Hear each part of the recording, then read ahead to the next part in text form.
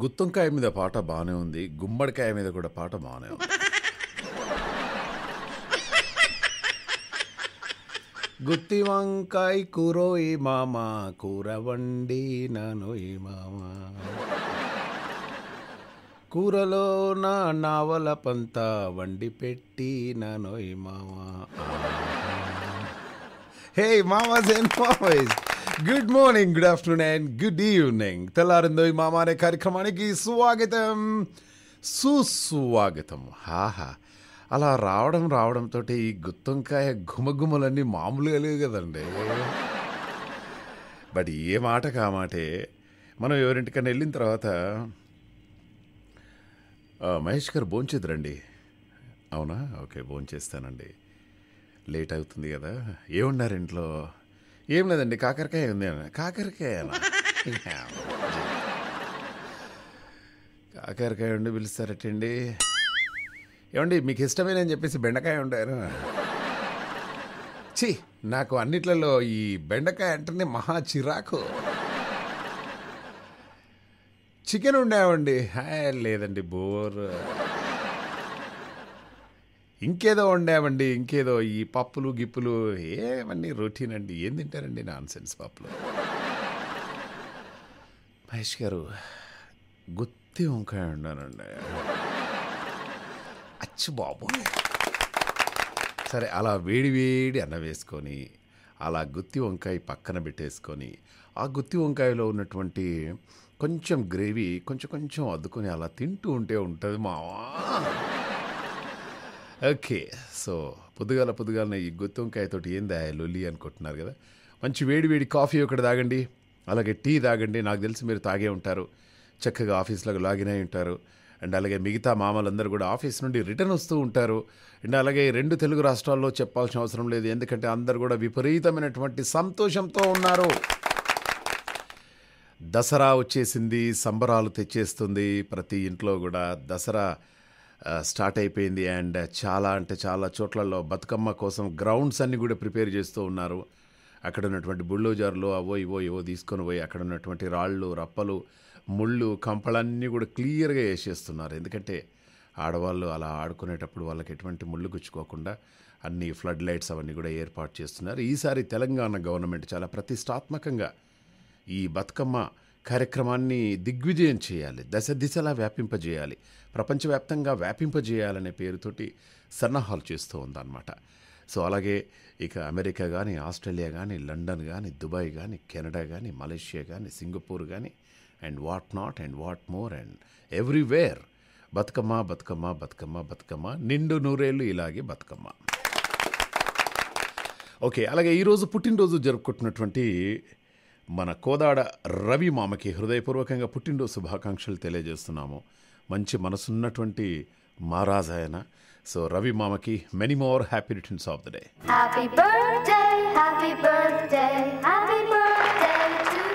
అలాగే ఈరోజు పెళ్లి రోజు జరుపుకుంటున్న వాళ్ళందరికీ పెళ్లి రోజు శుభాకాంక్షలు తెలియజేస్తున్నాము. తెలుగు NRI రేడియో తరపు నుండి హ్యాపీ వెడ్డింగ్ యానివర్సరీ. పెళ్ళిళ్ళు ఇప్పుడు అప్పుడే ఏం లేవట, మళ్ళీ డిసెంబర్లో ఉన్నాయట. సో చాలామంది అమెరికా నుండి ఎప్పుడు డిసెంబర్ వస్తుందా, ఎప్పుడు ఇండియాకి పోదామా అని చూస్తున్నారు కదా. డిసెంబర్లో పెళ్ళిళ్ళు ఉంటారు కాబట్టి అన్ని దేశాల నుంచి మళ్ళీ దారులన్నీ కూడా ఇండియాకి వచ్చేస్తారు. చక్కగా ఇండియాకి వచ్చే ముందే అన్నీ ఏమేమి శారీస్ తీసుకోవాలి, ఆన్లైన్లో ఎక్కడెక్కడ అన్నీ రెడీ చేసేసుకొని అని ప్రీ ప్లాన్డ్గా వచ్చేసి పెళ్ళి అటెండ్ అయ్యి కోలాటం ఆడి దాండే ఆడేసి చక్కగా ఇన్ని రోజులు మిస్ అయినటువంటి ఫుడ్ ఇన్క్లూడింగ్ ఇప్పుడు మనం మాట్లాడుకున్నటువంటి గుత్తి వంకాయ కూరతో సహా మొత్తం హాయిగా ఫుడ్ ఎంజాయ్ చేసి మళ్ళీ రిటర్న్ బాట పట్టేస్తారు. ఓకే, అలాగే ఈ టైంలో వస్తే మీకు చాలా మంచి ఫ్రూట్స్ ఉంటాయండి ఇక్కడ, మంచి ఫ్రూట్స్. అండ్ మోర్ ఓవర్ నాకు చాలా ఇష్టమైనటువంటి పండు వచ్చేసి సీతాఫలం. ఈ సీతాఫలం పండు కోసం అని చెప్పేసి నేను ఎన్ని చెట్లు ఎక్కాను, ఒకసారి ఇట్లనే మా బావి దగ్గర పైన ఉందన్నమాట, ఇట్లా పగిలిపోయి ఉన్నది అక్కడ. అబ్బా ఎంత బాగుంది పండు అని చెప్పేసి ఉండే. ఉండు రెడ్డి సాబ్, నేను దెంపుతాను, ఈయనే ఉండు అంటే, ఏమనుకున్నావు, నేను చెట్లు ఎక్కగలనా గుట్టలు ఎక్కగలనా అని చెప్పేసి అటువంటి సందేహం ఏం లేదు, నేనే ఎక్కేస్తా అని చెప్పేసి చక్కగా నేను ఇప్పుడు ఐ థింక్ ఐ మీన్ నా 9th క్లాస్ అనుకుంటా. అప్పుడే స్కూల్ నుండి వచ్చాను నేను. అట్లనే చెట్టు ఎక్కేసాను. ఎక్కిన తర్వాత అక్కడ ఒక యెల్లో కలర్ పాము ఉంది.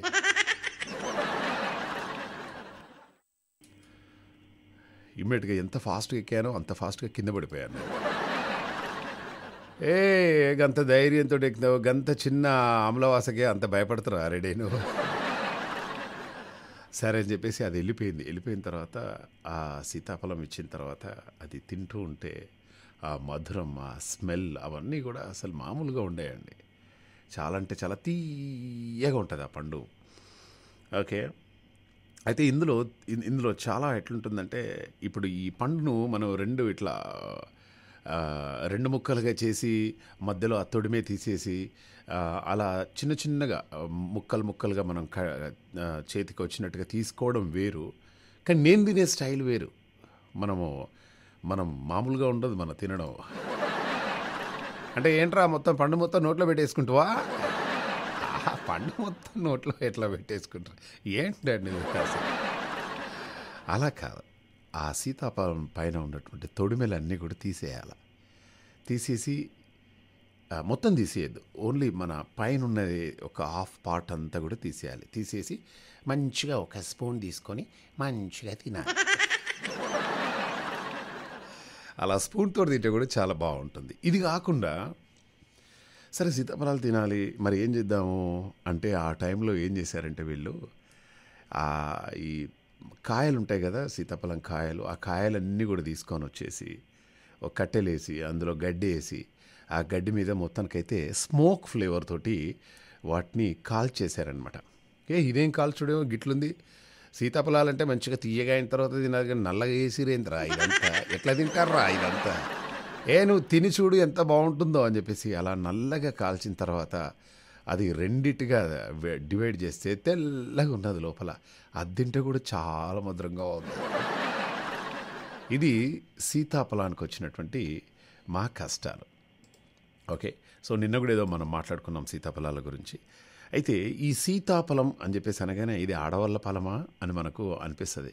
ఎందుకంటే ఆ పేరు మీద సీత అని చెప్పేసి ఉంది కదా. ఓకే. సీతాఫలం అంటే రాముడికి ఇష్టమైనటువంటి ఫలం అన్నమాట. సీతారామం ఉంది కదా మూవీ, అలా అన్నమాట. సీతారామం అంటే రాముడికి ఎందుకు ఇష్టమో అందరికీ ఇష్టం. కాకుంటే అమ్మాయి పేరు పెట్టుకున్నటువంటి ఒక పండు, అలాగే అబ్బాయి పేరు పెట్టుకున్నటువంటి పండు కూడా ఒకటి ఉన్నది. నీకేమైనా తెలుసా? అమ్మాయి పేరు పెట్టుకున్నది సీతాఫలం అయితే అబ్బాయి పేరు పెట్టుకున్నటువంటి ఫలము, ఒక పండు, ఒక ఫ్రూట్ కూడా ఒకటి ఉందన్నమాట. నాకు తెలిసి దీనికి ఆన్సర్ ఈరోజు ఎవరు కూడా చెప్పలేరు యువర్ ఆనర్. ఎందుకలా మాట్లాడుతున్నావు? లేదు యువర్ ఆనర్, ఇది ఎవరి దగ్గర లేదు ఆన్సర్ యువర్ ఆనర్. నా దగ్గర ఉంది, నాకు ఒక్కడికే తెలుసు. నీకు ఒక్కడికే తెలుసు అని నువ్వు అనుకుంటున్నావు, కానీ తెలుగు ఎన్ఆర్ఐ రేడియోలో ఈ విషయం చాలామందికి తెలుసు. అవునా? తెలిస్తే మరి ఒకసారి 9705220005కి మెసేజ్ చేయమనండి యువర్ ఆనర్ అనగానే. అట్టాగే మరి అబ్బాయి పేరు పెట్టుకున్నటువంటి ఆ అందమైన పండేంటో మీకేమన్నా తెలుసా? తెలిస్తే తొందరగా మెసేజ్ చేసే ప్రయత్నం చేయండి. ఇది ఇలానే ఉంటుంది. అలాగే ఇక మన టాలెంట్ రౌండ్లోకి వెళ్ళిపోదాం. టాలెంట్ ఒకరి సొత్తు కాదు. చక్కగా మీకు నచ్చినటువంటి మాటలు, మీకు నచ్చినటువంటి పాటలు, సరదా కాలర్స్ తోటి ఈరోజు ఒక గంటన్నర సేపు మనం ఎంజాయ్ చేసే ప్రయత్నం చేద్దాం. అలాగే ఈరోజు లేటెస్ట్ బ్రేకింగ్ న్యూస్ మన షోలో కౌన్ బనేగా కరోడుపతి షోలో ₹1,00,00,000 గెలుచుకున్నటువంటి గృహిణి గురించి ఈరోజు మనం మాట్లాడుకుంటున్నాము. అలాగే ట్రిపుల్ ఆర్ సినిమాకి ఏం తక్కువైంది దీని గురించి కూడా మనం మాట్లాడుకోబోతున్నాము. అండ్ అలాగే ఇండియన్ సినిమా గొప్పతనాన్ని ప్రపంచానికి చాటింది, దీని గురించి మనం మాట్లాడుకోబోతున్నాము. అలాగే దసరాకి స్కూల్స్ ఎప్పటి నుంచి వెళ్ళి హాలిడేస్ ఇస్తున్నారు ఏంటి, దాని గురించి కూడా మనం మాట్లాడుకోబోతున్నాము. అలాగే సోషల్ మీడియాను షేక్ చేస్తున్నటువంటి జాహ్నవి కపూర్ ఆ అమ్మాయి గురించి కూడా మనం మాట్లాడుకోబోతున్నాము. అలాగే ఆస్కార్కి నామినేట్ చేయడానికి RRRకి ఇంకా ఛాన్స్ ఉందా, దీని గురించి కూడా మనం మాట్లాడబోతున్నాము. నమీబియా నుండి వచ్చినటువంటి చీతాలకు భారత ఏనుగులు అక్కడ ఉన్నాయి. మరి ఆ ఏనుగులు వర్సెస్ చీతాలు ఒకే ఫారెస్ట్లో ఉన్నాయట. ఏం జరుగుతుందనే విషయం గురించి మనం మాట్లాడబోతున్నాము. అలాగే ఇంకా యువతికి ఫుడ్ ఇచ్చి ముద్దులు పెట్టినటువంటి డొమాటో డెలివరీ బాయ్ గురించి కూడా మనం మాట్లాడుకోబోతున్నాము.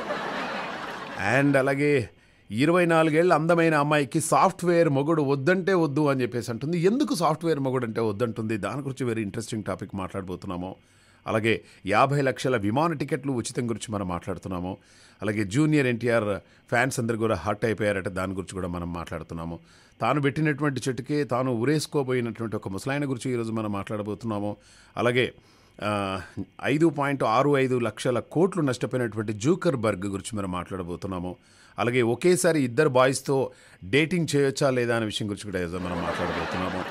అండ్ ఇంకా ఇటువంటి బోల్డ్ అని టాపిక్స్ గురించి ఈరోజు మనం మాట్లాడుకోబోతున్నాము. ముందుగా మనతో మాట్లాడడానికి అంతర్జాతీయ శాంతి దినోత్సవం సందర్భంగా ఈ శాంతి గురించి మాట్లాడడానికి శ్రీదేవి గారు సిద్ధంగా ఉంటున్నారు. హాయ్, నమస్తే, వెల్కమ్ టు మామా షో. హలో, నమస్తే అండి మామ గారు. నమస్తే అండి. ఎవరు మాట్లాడుతున్నారు మ్యామ్, ఎక్కడ నుండి?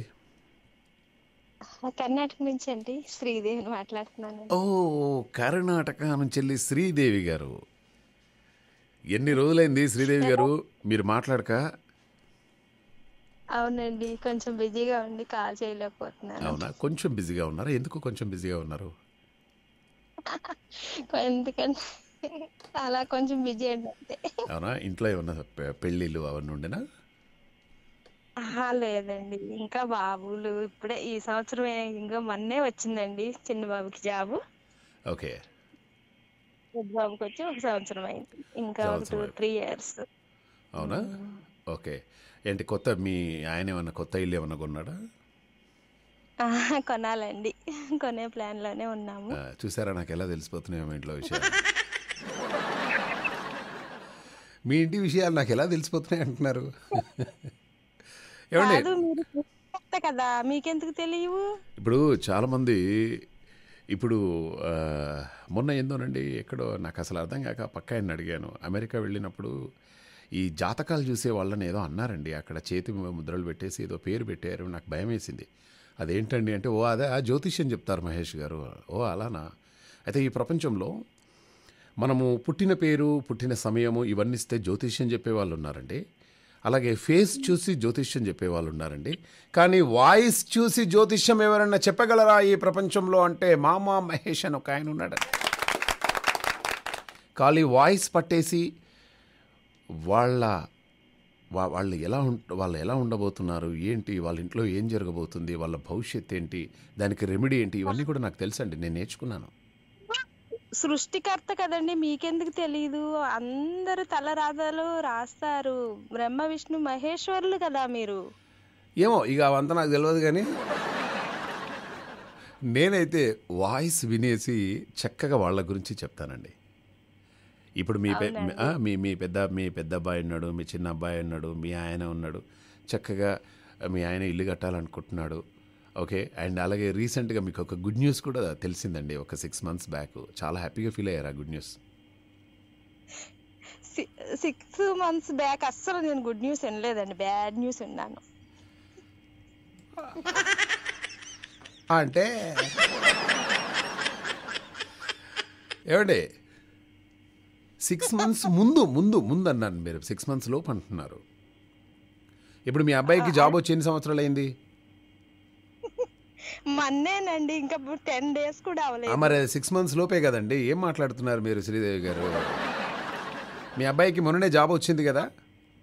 ఇలా వచ్చారా మీరు? మరి అదే కదా గుడ్ న్యూస్ అంటే.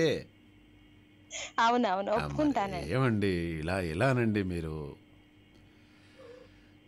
అలాగే ఇంకొక గుడ్ న్యూస్ కూడా ఉంది, మీరు చెప్పట్లేరు. ఇంకొక గుడ్ న్యూస్ కూడా ఉంది, చెప్పట్లేరు మీరు. అవునండి, చెప్పండి.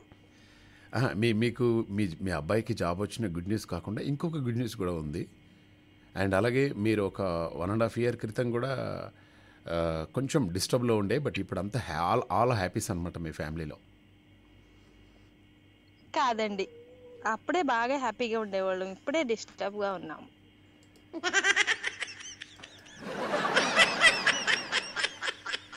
ఇప్పుడు మీ మీ మీ మీ పేరు శ్రీదేవేనా?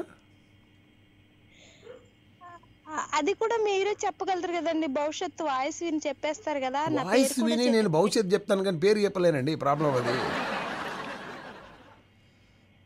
భవిష్యత్తులో పేరు కూడా ఉంటుందండి, ఒకసారి భవిష్యత్తుకి వెళ్ళండి, పేరు వస్తుంది. మీ పేరు శ్రీదేవి కాదేమో అనిపిస్తుంది నాకు.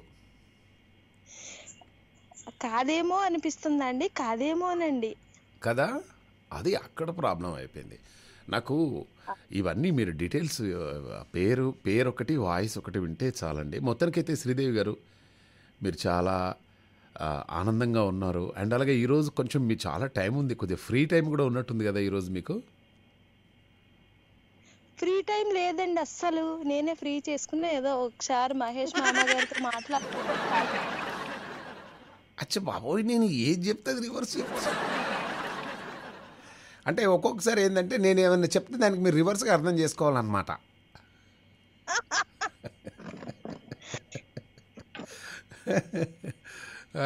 బాగుందండి శ్రీదేవి గారు. ఎక్కడ కర్ణాటకలో ఉంటున్నారా? అవునండి. ఓకే. కాదండి, ఏమండమ్మా? తమిళనాడు అండి మాది. మీరు కర్ణాటక అనుకుంటున్నారా? ఇదేంటండి? తమిళనాడు కర్ణాటక ఒకటి కాదా? ఇది ఎక్కడికి కన్ఫ్యూజ్ అండి తెల్లారంగానే. అరే పొద్దుగాలనే ఏందమ్మా నీ లొల్లి? ఓకే శ్రీదేవి గారు, చక్కగా ఇక మనం టాపిక్లోకి వెళ్ళిపోదాం. ఎందుకంటే మీ టాక్ టైం అయిపోయింది. మీరు మళ్ళీ నాకు ఒక $50 వేస్తే మళ్ళీ మీ భవిష్యత్తు గురించి చెప్తాను. మీ టాక్ టైం అయిపోయింది కాబట్టి. సో సీతాఫలం అనగానే ఆడవాళ్ళకు సంబంధించినటువంటి ఫలం, అమ్మాయి పేరు పెట్టుకుంది కాబట్టి. మరి మగవాళ్ళ పేరు పెట్టుకున్నటువంటి ఫ్రూట్ కూడా ఒకటి ఉంది, ఏంటని అడిగానండి. రాంపండు.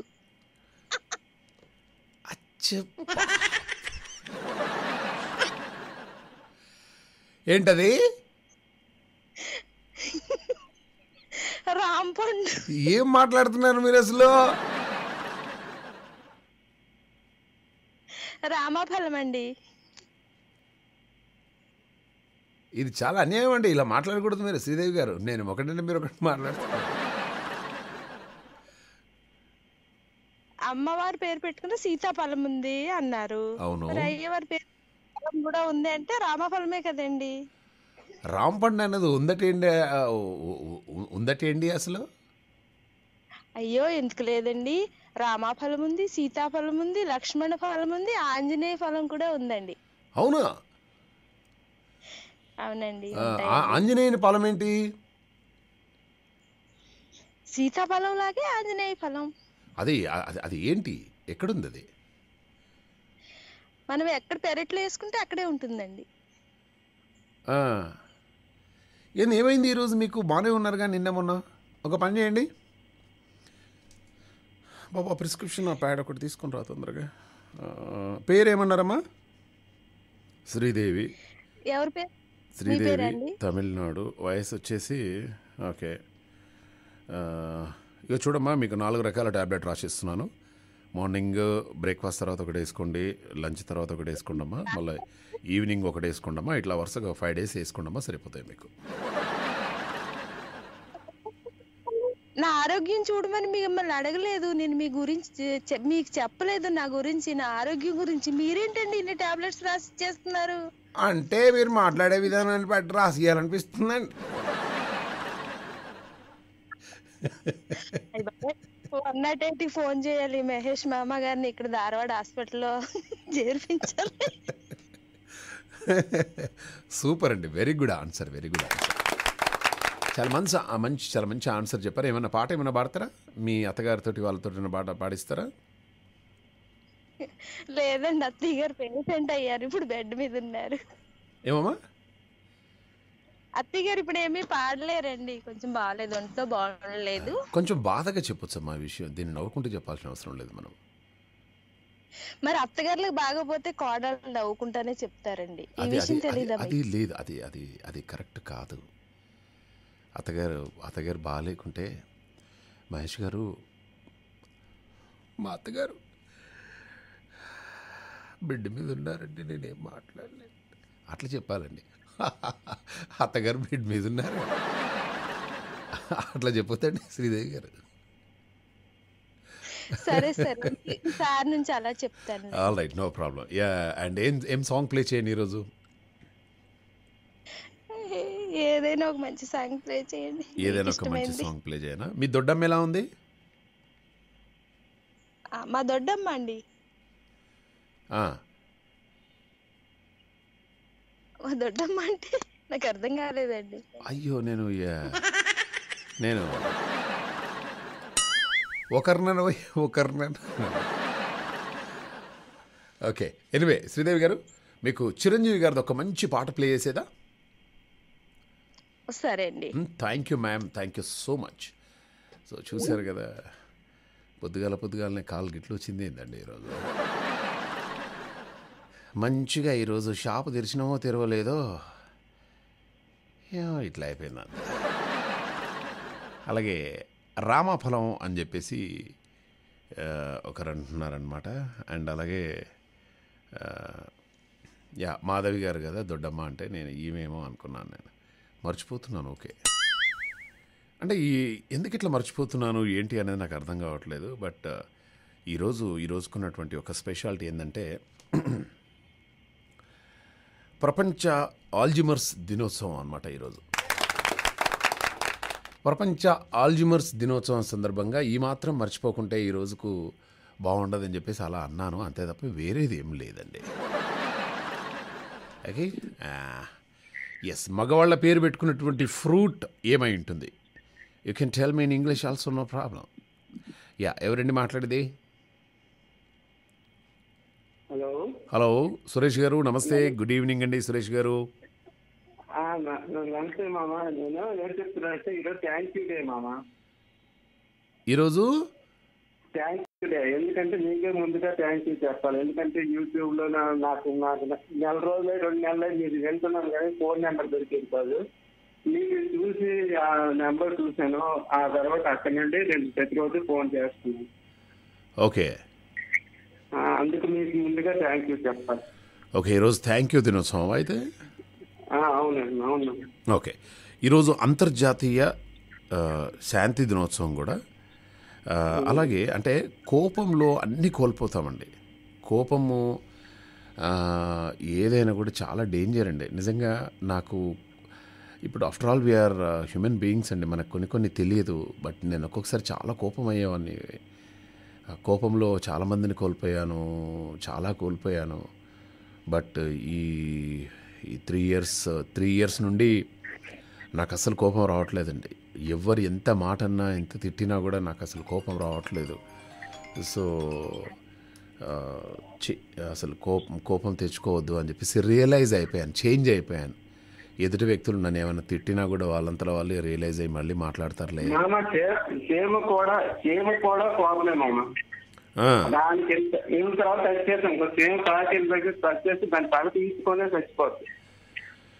అవును మామ, అవును, మీరు అన్నది కూడా. అందుకోసమే కోపంతో అన్ని కోల్పోతాము, శాంతంగా ఉంటేనే ఏదైనా కూడా సాధించగలం. అంతర్జాతీయ శాంతి దినోత్సవం ఈరోజు సెప్టెంబర్ 21, ఇంటర్నేషనల్ పీస్ డే. మరి కోపాన్ని తక్కువ చేసుకోవాలంటే ఏం చేయాలి మామ? కోపాన్ని తక్కువ చేయాలంటే NRI రేడియో వినాలి. ఏమన్నా చెప్పారా మీరు? అసలు కూల్ అవుతాం. మా భార్య ఫోన్ ఇచ్చాను, కోపం మీద ఉంది, ఫోన్ ఇచ్చాను. ఇస్తే ఫోన్ ఇచ్చిన తర్వాత ఆద్యంతో తెగ పాడేసింది, బాగా వద్దన్నా బాగా పాడింది. అంటే అప్పుడు NRIలో ఆ కూలింగ్ ఉంటుంది ఆద్యంలో. ఓకే, అంటే మీ ఆవిడ పాట పాడితే మీ కోపం తగ్గిపోద్దా అండి? నాకు కాదు, నేను భోజనం చేస్తున్నప్పుడు మాట్లాడాను ఇద్దరు ఆద్యంతో. ఓకే, మాట్లాడితే ఇందా రమా ఇందా అని ఫోన్ ఇచ్చాను. ఇచ్చిన తర్వాత ఏది ఫోన్ ఇచ్చేయాలా అన్నది. అన్నీ ఫోన్ మాట్లాడి చాలా సరదాగా అనిపిస్తుంది. ఓ నైస్. సరే, మగవాళ్ళ పేరు పెట్టుకున్నటువంటి పండు ఒకటి ఉందండి, చెప్పండి. మగవాళ్ళ పేరు పెట్టుకుంటూ పండుగ పేరా? పండు ఇప్పుడు సీతాఫలం ఉంది కదా. ఫ్రూట్ మగవాళ్ళ పేరు చెప్పాలి. జాస్మిన్ అండి. జాస్మిన్. జాస్మిన్ అనేది అమ్మాయి పేరు కదండి. అమ్మాయి అంటే జాస్మిన్ అంటే అబ్బాయి అనుకుంటున్నారా మీరు? లేదు లేదు, నేను నార్మల్గా ఇప్పుడు మీ అంతా మోడల్ పేరు కదా, ఎవరికి ఆడుతున్నారో తెలియదు. నేనేమంటున్నా అంటే సీతాఫలం అంటే అమ్మాయి పేరు కదా, అలాగే మగవాళ్ళ పేరు పెట్టుకున్నటువంటి ఒక పండు కూడా ఉంది. రామ్ పండు కాదు, ఇంకొక పండు ఉంది. రాంబాదం పండు ఉంటుందండి. ఏంటది? రాంబాదం పండు. రాంబాదం పండు. రాంబాదం పండు. ఓకే. అంటే సీతాఫలం పండు అంటే ఆడవాళ్ళు అయిపోద్ది, రాంబాదం పండు అంటే మగవాడు. ఓకే. సో బాగానే చెప్పారండి, బాగానే కష్టపడ్డారు. ఓకే. అండ్ అలాగే ఈరోజు స్వాతంత్ర సమరయోధుడు, తెలంగాణ పోరాట యోధుడు ఆచార్య కొండా లక్ష్మణ్ బాపూజీ వర్ధంతి ఈరోజు. అండ్ అలాగే తెలుగు భాష మహాకవి గురుజాడ అప్పారావు గారి వర్ధంతి కూడా ఈరోజు. దేశమును ప్రేమించుమన్నా, మంచి అన్నది పెంచుమన్నా, ఒట్టి మాటలు కట్టిపెట్టోయ్, గట్టి మేలు తలపెట్టబోయ్ అని చెప్పేసి అన్నటువంటి గురుజాడ అప్పారావు. సో ఇద్దరు మహాకవులను ఈరోజు మనం స్మరించుకుంటున్నాం మన తెలుగు ఎన్ఆర్ఐ రేడియోలో. Thank you very much Suresh గారు, సూపర్ అండి మీరు అసలు. All right. So my dear మామాజ్ and మామాయిజ్, ఈరోజు మనం తీసుకున్నటువంటి మన షోలో మనోహర్ రెడ్డి, మామా Mahesh, good morning, how are you? The fruit is Jack fruit. Jack fruit అన్నావు మావా. అండ్ అలాగే తల్లా రవీందర్, రామాఫలం మావా. రామాఫలం కాదు, జాక్ ఫ్రూట్ కాదు, అస్సలు పండు మర్చిపోతున్నారు మీరు. అలాగే ఓం ప్రకాష్ మామా ఫ్రమ్ ఒడిషా, గుడ్ ఈవినింగ్ మామా మహేష్ అని చెప్పేసి అన్నారు. Very very good evening to you మామా. అలాగే గాడ్ ఫాదర్ నుండి ఒక బ్యూటిఫుల్ సాంగ్ రెడీగా ఉంది. ఇది ఇంతకుముందే 4:55 సాంగ్ రిలీజ్ అయింది. రిలీజ్ అయిన కొద్ది నిమిషాల్లోనే కొన్ని లక్ష వ్యూస్ తోటి, విపరీతమైనటువంటి క్రైజ్ తోటి దూసుకుపోతుంది చిరంజీవి గారి పాట తార్ మార్ తక్కర్ మార్. సో ఆ పాట విందాం. ఈ పాట తర్వాత మరిన్ని కబుర్లు మనం చెప్పుకునే ప్రయత్నం చేద్దాం. Perfect gift for your loved ones. Yes, మామా Mahesh health university. Yes, university పేరు పెట్టేసుకున్నాను, సమస్య లేదు. మనకంటూ యూనివర్సిటీ కావాలా, తప్పేముంది అందులో? మీకేమైనా పేరు పెట్టినా మీ పేరుతోటి, మీ పేరుతోటి హెల్త్ యూనివర్సిటీ వచ్చేది. ఇదంతా ఎందుకు చెప్తున్నాను అంటే, యూనివర్సిటీ పేరు చేంజ్ చేశారట. విజయవాడలోని ఎన్టీఆర్ హెల్త్ యూనివర్సిటీ వద్ద తీవ్ర ఉద్రిక్తత చోటు చేసుకుంది. వర్సిటీ పేరు మార్పును నిరసిస్తూ టీడీపీ నేతల ఆందోళనకు దిగారు. యూనివర్సిటీ ఆర్చెక్కి టీడీపీ జెండా పాతారు. గోడ దూకి లోపలికి వెళ్లి ఎన్టీఆర్ విగ్రహానికి పాలాభిషేకం చేశారు. హెల్త్ యూనివర్సిటీ నేషనల్ హైవే వద్ద రోడ్డు మధ్యలో టీడీపీ నేతలు పడుకొని నిరసన చేపట్టారు. దాంతో విపరీతమైనటువంటి ట్రాఫిక్ జామ్ అయిపోయింది. అలాగే రంగంలోకి పోలీసులను దిగేసి ఆందోళనకారులను చెదరగొట్టారు అని చెప్పేసి అన్నారనమాట. అలాగే ఎన్టీఆర్ హెల్త్ యూనివర్సిటీ పేరును మార్చే ముందు జగన్ గారు తనను తాను ప్రశ్నించుకున్నాను, అన్నీ ఆలోచించాకే పేరు మార్చాలని చెప్పేసి సీఎం జగన్ గారు అసెంబ్లీలో అన్నారనమాట.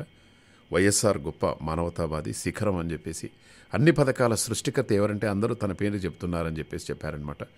రాష్ట్రపతులను ప్రధానులను తానే చేశానని చెప్పేసి చెప్పుకునే బాబు గారు ఎన్టీఆర్కు భారతరత్న ఎందుకు తీసుకురాలేదని చెప్పేసి వాళ్ళు చెప్పేసుకుంటున్నది అంతా వేరే విషయం. బట్ ఆల్రెడీ ఎన్టీఆర్ హెల్త్ యూనివర్సిటీని ఇప్పుడు వైఎస్ఆర్ హెల్త్ యూనివర్సిటీగా పేరు మార్చాలా వద్దా అనేది మొత్తానికైతే రగడ జరుగుతుంది. సో ఇలా పేర్లు మనం మార్చుకుంటూ పోతే కొంచెం ఇబ్బందికరమే ఫ్యూచర్లో. రేపు నేను ఆంధ్రప్రదేశ్లో నేను ముఖ్యమంత్రి అయిపోయాను అనుకో, మామా మహేష్ హెల్త్ యూనివర్సిటీ అని పెట్టేస్తా. ఓకే. అండ్ అలాగే ఇక అమ్మయ్య, నాకెంత హాయిగా ఉంది తెలుసా. చాలామంది మీరు టెన్షన్ పడుతున్నట్టున్నారు నా గురించి. పాపం వీడ హైదరాబాద్లో ఉంటారు. ఈ హైదరాబాద్లో ఎప్పుడు ఏం జరుగుద్దో తెలియదు, ఎక్కడ ఏ అల్లర్లు జరుగుతాయో తెలియదు, ఎప్పుడు ఏమొస్తుందో తెలియదు. మామ సురక్షితంగా ఉంటాడా లేదా, ఆయన ఎక్కడున్నా కూడా చాలా మంచిగా ఉండాలి, చాలా సురక్షితంగా ఉండాలి, ఎప్పుడున్నా నవ్వుతూ ఉండాలి అని చెప్పేసి మీరు కోరుకుంటున్నారు. అందులో తప్పేం లేదు. బట్ నిజంగానే నేను సురక్షితమైనటువంటి ప్రాంతంలో ఉన్నాను తెలుసా. దేశంలో అత్యంత సురక్షిత నగరాల్లో హైదరాబాద్ 3వ స్థానంలో ఉంది. ఎన్సీఆర్బీ నివేదికలో తెలిపింది. కాగా కోల్కతా మొదటి స్థానంలో, పూణే 2వ స్థానంలో ఉన్నాయి. ఎన్సీఆర్బీ ప్రకారం హైదరాబాదులో ప్రతి 10 లక్షల జనాభాకు కేవలం 2599 నేరాలు మాత్రమే జరుగుతున్నాయని చెప్పేసి పేర్కొంది. కోల్కతాలో 1034, పూణేలో 2568గా ఉంది. 5వ స్థానంలో నిలిచినటువంటి బెంగళూరులో 10 లక్షల మందికి 4277 నేరాలు. అలాగే ఢిల్లీలో 10 లక్షల మందికి 18,596 నేరాలు నమోదవుతున్నాయి.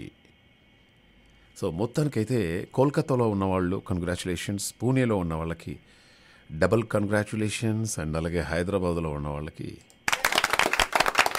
ఎస్, సురక్షితమైన నగరాల్లో నేను ఉన్నాను.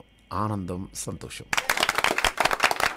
హైదరాబాదులో ప్రతి 10 లక్షల జనాభాకు కేవలం 2599 నేరాలు మాత్రమే జరుగుతున్నాయని చెప్పేసి వీళ్ళు ధృవీకరించారు ఎన్సీఆర్బీ. అంటే లెక్కలు కరెక్టే అనిపిస్తుంది. లెక్కలు కరెక్ట్ కాకుంటే తప్పేట్రా. అంటే నేనేమంటున్నాను సార్, కొన్ని రుజువు కావు సార్, మధ్యలోనే వెళ్ళిపోతాయి కదా. అంటే వెళ్ళిపోయినా అది ఎవడిచ్చాడు అనుకున్నావురా, ఎన్సీఆర్బీ ఇచ్చారో, అయితే ఓకే. అండ్ అలాగే ఇక మునుగోడు టీఆర్ఎస్ అభ్యర్థి ఖరారైపోయారు. ఎవరు అనే ఉత్కంఠ. మునుగోడు ఉప ఎన్నికల్లో టీఆర్ఎస్ అభ్యర్థిగా మాజీ ఎమ్మెల్యే కూసుకుంట్ల ప్రభాకర్ రెడ్డి గారిని ఖరారు చేసినట్లు తెలుస్తోంది. ఉప ఎన్నిక షెడ్యూల్ వెలువడిన తర్వాతే అభ్యర్థి పేరు అధికారికంగా ప్రకటించాలని పార్టీ అధిష్టానం నిర్ణయించినట్లు తెలుస్తోంది. మునుగోడులో జరిగే ప్రచార కార్యక్రమాల్లో కూసుకుంట్లకే ప్రాధాన్యం ఇవ్వడం ద్వారా ఆయన పార్టీ అభ్యర్థి అనేక సంకేతాలను కేసీఆర్ కేడర్కి పంపిస్తున్నారనే వార్తలు వస్తున్నాయి. ఏదేమైనా కూడా సో అది. కానీ ఈరోజు నాకు చాలా బాధాకరమైనటువంటి విషయం, మార్నింగ్ లేవగానే నేను ఈ హెడ్లైన్స్ అవి చూస్తుంటాను అనమాట, అన్ని పేపర్లు. నాకు చాలా ఇష్టమైనటువంటి కమేడియన్ పాపం రాజు శ్రీవాస్తవ, చాలా గొప్ప కమేడియన్. ఆయన ఎంత బాగా చెప్తాడో, ఆయన అంటే జోక్ చెప్పుకుంటూనే నవ్వుతుంటాడు, అంత బాగా నవ్విస్తాడు ఆయన. ప్రముఖ స్టాండప్ కమెడియన్ రాజు శ్రీవాస్తవ 58 సంవత్సరాలు అనారోగ్యంతో ఢిల్లీలో కన్నుమూశారు.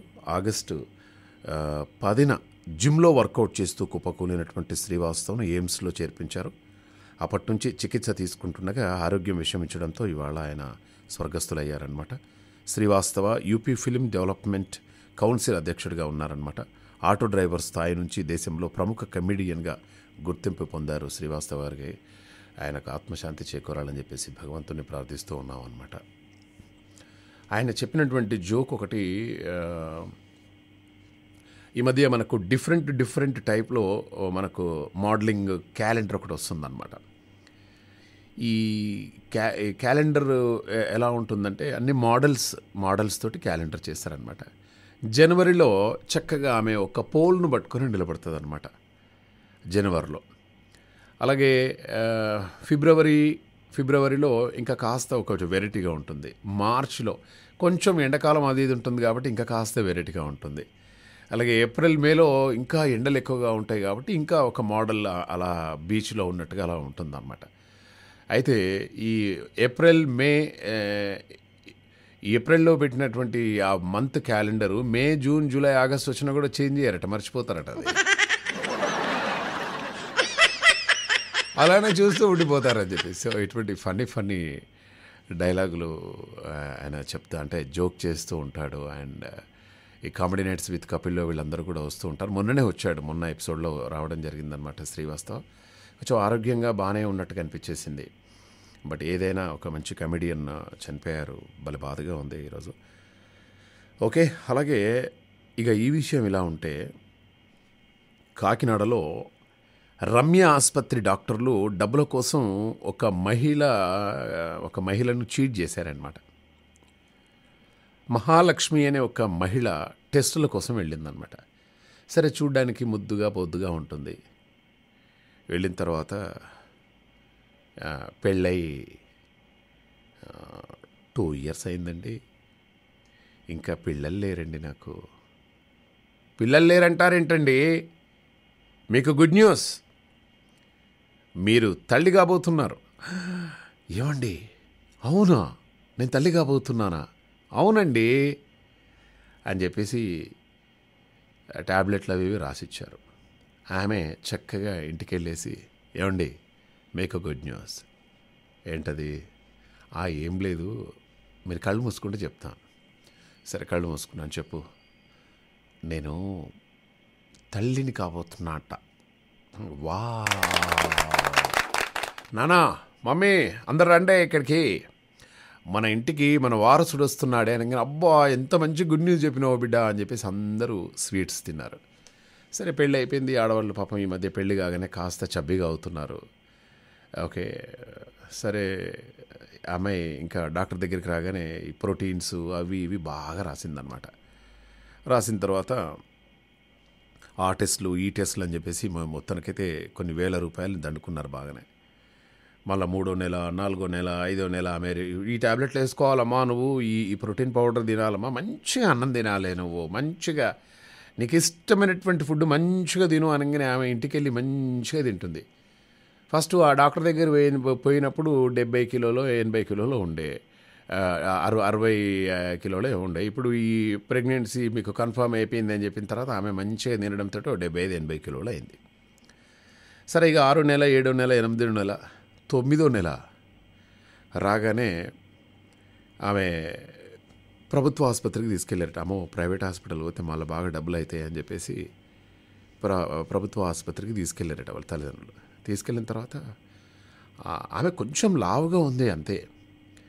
డాక్టర్లు పరీక్షించిన తర్వాత, సార్ మరి మా అమ్మాయికి 9th మంత్ అండి, డెలివరీ ఇక్కడే చేద్దామండి అనగానే చాలా ఆశ్చర్యంగా ఉందండి. మీ అమ్మాయి ప్రెగ్నెంట్ ఏంటండి? అటువంటిది ఏం లేదే, ఎంత పొట్ట వచ్చిందండి అమ్మాయికి, ఏం లేదు అనగానే పొట్ట అంటే ప్రెగ్నెన్సీ కాదా? కాదమ్మా, ఎవరమ్మా నీకు చెప్పింది అనగానే చక్కగా ఆ కాకినాడలోని రమ్య హాస్పిటల్ దగ్గర ధర్నాకు దిగారు. ధర్నా దిగంగానే పోలీసులు వాళ్ళు వీళ్ళు అందరూ వచ్చారు. వచ్చిన తర్వాత వీళ్ళందరూ వచ్చిన తర్వాత ఏమైంది ఏంది అంటే, ఇట్లా సార్ ఫస్ట్ నెలనే వచ్చిన సార్, రాగానే ఈమె గుడ్ న్యూస్ అని చెప్పేసి అన్నా సార్, నేను పార్టీ చేసుకున్నా, అది చేసుకున్నా, ఇది చేసుకున్నా, అది ఇది అని చెప్పేసి ఏదో గొడవ.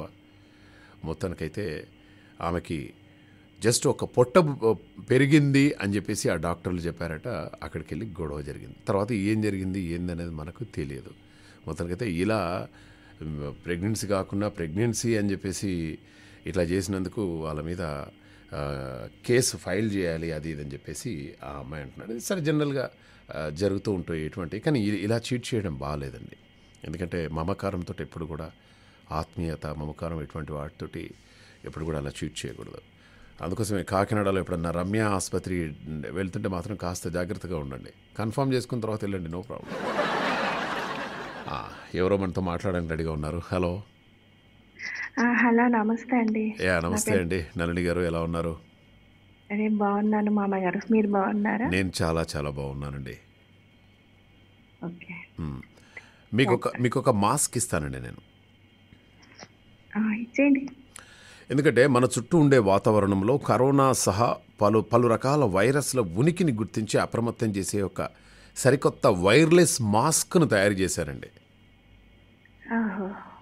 ఆప్టేమర్స్ అనే ఒక సింథటిక్ అణువుతో తయారు చేసినటువంటి ప్రత్యేక బయోసెన్సార్ను ఈ మాస్క్లో వాళ్ళు పొందుపరిచారనమాట. వాతావరణంలోని కరోనా, ఇన్ఫ్లుయెంజా వంటి వైరస్లను అది కేవలం 10 నిమిషాల్లోనే నిర్ధారిస్తుందన్నమాట. అంటే ఇప్పుడు ఆ మాస్క్ పెట్టుకుంటే చాలు, ఆ చుట్టుపక్కల ఎక్కడన్నా కరోనా ఉందా, ఇన్ఫ్లుయెంజా ఏమైనా వైరస్లు ఉన్నాయా, ఇంకేమైనా వైరస్లు ఉన్నాయా అని చెప్పేసి ఆ మాస్క్ ధరించినటువంటి వ్యక్తికి ఫోన్లో మెసేజ్ వచ్చేస్తుంది అనమాట. Your surrounding is fully filled up with all virus and influenza ఎక్కువగా ఉంది, పొడిగా ఉంది, వాతావరణం పొడిగా ఉంది, ఇక్కడ కరోనా వైరస్ ఇంత పర్సెంటేజ్ ఉంది ఈ ఏరియాలో అని చెప్పేసి మన మొబైల్కి రాగానే మనం ఆ ఏరియా నుండి వెళ్ళిపోవాలన్నమాట తొందరగా. సో అటువంటి వాళ్ళు చైనా వాళ్ళే తయారు చేశారు ఇది. మళ్ళీ ఓకే, ఏమో మరి అంతగా ముందుకెళ్తుందో లేదా మరి, చైనా ఆఫీసులు అంటే మనకు భయం. ఏమండి? చేయని వాళ్ళు ఏంటంటే మనం భయపడుతున్నాం కదా మామ.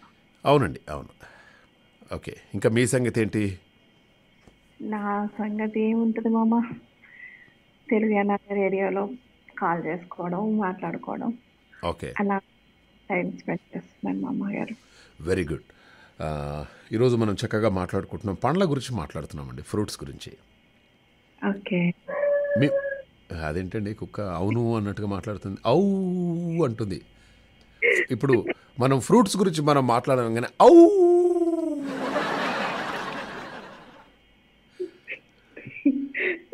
ఏంటండి అది? నాకు అర్థం కాదు, అది పద్ధతేనా?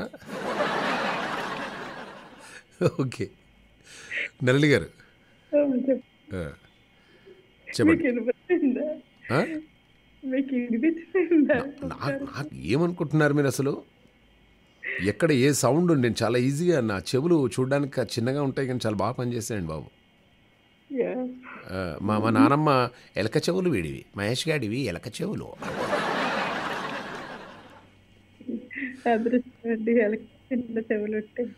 అందుకోసమే ఎక్కువ కనబడతాయి.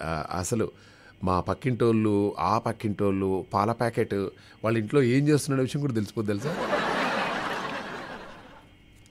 ఓకే, మీరైతే గోడ వరకు చెవులు తీసుకెళ్ళక్కర్లేదు, అవసరమే లేదు తెలుసా? అసలు పాల ప్యాకెట్ నడుస్తూ ఉంటే ఎన్ని గజ్జలు మోగాయి, ఎన్ని గజ్జలు మోగలేదని కూడా చెప్తాను నేను. అదేనా మొన్న అంటున్నారు మీరు, అమ్మాయి ఒక గజ్జలో 2 గజ్జలు రాలిపోయినాయి అంటే మీరు వెంటనే రియాక్ట్ అయ్యారంట కదా. అమ్మాయి గజ్జలు రాలిపోయినాయి అని చెప్పారంటగా మీరు, నాకు ఫోన్ చేసింది. అబ్బో, అట్లా కూడా చేస్తుండ్రా రాలిపోయినాయని? మీరు అన్నారంట. అప్పుడు మీరు పాట పాడాలి, రాలిపోయే పువ్వా నీకు రాగాలెందుకే.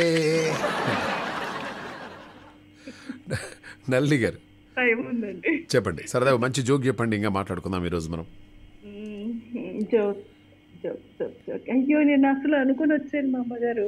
ఏమనుకున్నారు ఈరోజు, ఏం చెప్దాం అనుకున్నారు? నేను మంచి జోక్ అనుకుని వచ్చానండి. మామతో మాట్లాడగానే కన్ఫ్యూజ్ అయిపోయారు, అంతే కదా? నా దగ్గర జోక్స్ కి మీరు ఏ తలుచుకున్నా చెప్పేయగలరు. మీరు ఒక్కటే డాక్టర్ జోక్ అంటే డాక్టర్ జోక్ చెప్తారు, సైకిల్ జోక్ చెప్తారు, అట్లా ఏదైనా చెప్పేస్తాను. అయితే నేను చెప్పాల్సింది ఇప్పుడే డాక్టర్ జోక్ చెప్పినాము. యా, డాక్టర్ చెప్పమంటారా? చెప్పండి. చెప్తారు.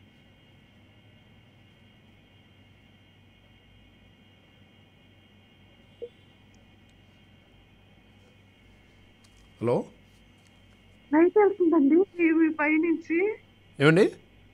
ఫ్లైట్ వెళ్తుందండి, నాకు ఇప్పుడు శబ్దం వచ్చింది, నా చెవులు కూడా వస్తున్నాయి.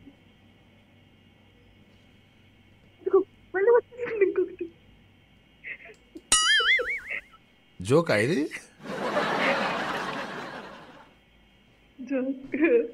జోక్ చెప్పాను. ఒక దెయ్యానికి, మీకు ఇది ఒకసారి చెప్తాను, సరే మీకు గుర్తుండదు. ఒక దెయ్యము అదే లాస్ట్ రోజు ఎవరికైనా మంచి చేసేయాలి అనుకొని తిరుగుతూ ఉంటుంది. 2 భార్యాభర్తలు తిరుగుతూ ఉంటారు. మీకు ఏదైనా మంచి ఏం కావాలని చెప్పి ఫస్ట్ ఆడవాడిని అడిగితే, నాకు మొత్తం వరల్డ్ అంతా తిరిగి రావాలని ఉంది, చూడాలని ఉందంటే, ఓకే అదంతసేపు అని ఓం బూమ్ బుస్ అని చెప్పి టికెట్ వచ్చుకొని చేతులు పెట్టేస్తుంది, ఎక్కడికన్నా వెళ్ళిపోయిందా అని చెప్పి. సలహా థ్యాంక్ యూ అండి. మళ్ళా పెద్ద హలో, ఏదో మామగారు వినిపిస్తుందా? చెప్పండి చెప్పండి. అప్పుడు పెద్ద ఆయన అడుగుతుంది, నీకేం కావాలి చెప్పు, కోరికలు తీర్చేస్తాను అంటే, నాకు నా వయసు 50 అయిపోయింది, నాకు 30 ఏళ్ళ భార్య కావాలి అని చెప్తాడు. 30 ఏళ్ళ భార్య కావాలి అంటే ఆహా అనుకొని భూమి బుస్సనుగా 50 ఏళ్ళు అయిపోద్ది, భార్య వైఫ్ అండ్ హస్బెండ్ ఇప్పుడు సరిపోయిందా, మీ ఆవిడ భార్య వచ్చి దొరికింది నీకు తత్తా చేసి వెళ్ళిపోతుంది.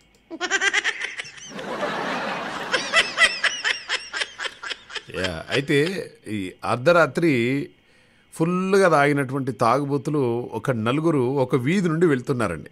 ఒక నలుగురు ఫుల్గా తాగారు, ఒక వీధి నుండి వెళ్తున్నారనమాట. అయితే వీళ్ళు ఒక ఇంటి ముందు ఆగారు. ఆగిన తర్వాత వారిలో ఒకడు ఏమంటున్నాడంటే ఓ ఇంటి తలుపులు కొట్టేసి అడుగుతున్నాడు అనమాట, హలో ఇదే మస్తాన్ రావు గారు ఇల్లేనా అనగానే లోపల నుండి ఓ ఆడగొంతు బదిలిచ్చిందన్నమాట, అవునండి అనగానే మరి మీరు మస్తాన్ రావు గారి భార్యేనా, అవునండి అని చెప్పేసి అందనమాట. అయితే మీరు బయటకు వచ్చి మాలో ఎవరు మస్తానో చూసి లోపలికి తీసుకెళ్ళండి, మిగతా ముగ్గురం మా ఇంటికి వెళ్తాం అని చెప్పేసి అన్నమాట.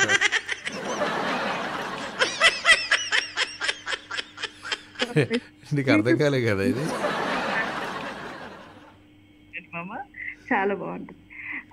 ఒక అతను పొద్దున్నే ఒక పిల్లాడు, అరే మామ ఎక్కడున్నావు మామ అంటే, ఏందిరా అయ్యా ఎందుకురా పొద్దున్నే కాల్ చేసావు అని అడుగుతారు సార్. మామ పోలీసులు పట్టుకెళ్తున్నారు అమ్మ, నువ్వు వచ్చి తీసుకురా ఆపు మామ అంటే, ఏం చేసావురా అంతగా, ఏం చేసావు చెప్పు. ఏం లేదురా, రాత్రి అంతా మా ఆవిడ తలుపే తీయలేదురా, పటాపటా కొడతానే ఉన్నాను రా, ఇదిగో ఇక్కడ కూర్చుని ఉన్నాను రా, తెల్లారితే ఇప్పుడు పోలీసులు వచ్చి ఎత్తుకెళ్తున్నారు రా, అప్పుడు తెలిసిందిరా నాకు పెళ్లి కాలేదని, అది మా ఇల్లు కాదని, నేను బ్యాచులర్ నని అంతగా ఎక్కేసిందిరా మావా, నన్ను నడిపించుకో. సూపర్. అలాగే ఎవరో వచ్చినారు. హలో ఎవరండి? నమస్తే సార్. హే నమస్తే యాగిరి, ఎక్కడ పోయినావా ఎన్ని రోజులు, అసలు పత్తకలేవు? టూర్ పోయినా సార్. అవునా? ఓహో, టూర్లు కూడా పోతున్నావా ఈ మధ్య? ఇంకేం పని సార్, అంత బాగానే సార్. బానే. ఇక్కడ ఏ టూర్కి పోయినావు? ఇక్కడనే మన తెలంగాణలో అన్ని తిరిగి వచ్చిన. అవునా? ఎక్కడెక్కడ సార్ చెప్పు. వెయ్యి స్తంభాల గుడి, రామపట్నం, సూర్యాపేట దగ్గర ఒక సూర్య దేవాలయం, ఓకే, భద్రాచలం. ఓ భద్రాచలం కూడా పోయినావా?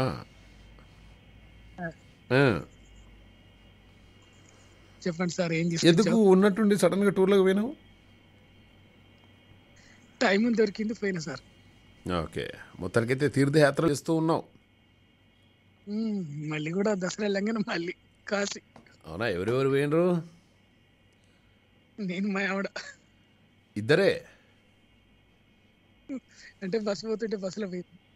బస్సు పోతుంటే బస్సులో? ఆ బస్సులో ఎంతమంది పోయారు? 60 మంది, 50 మంది. ఎంతనో టికెట్ ఎంత?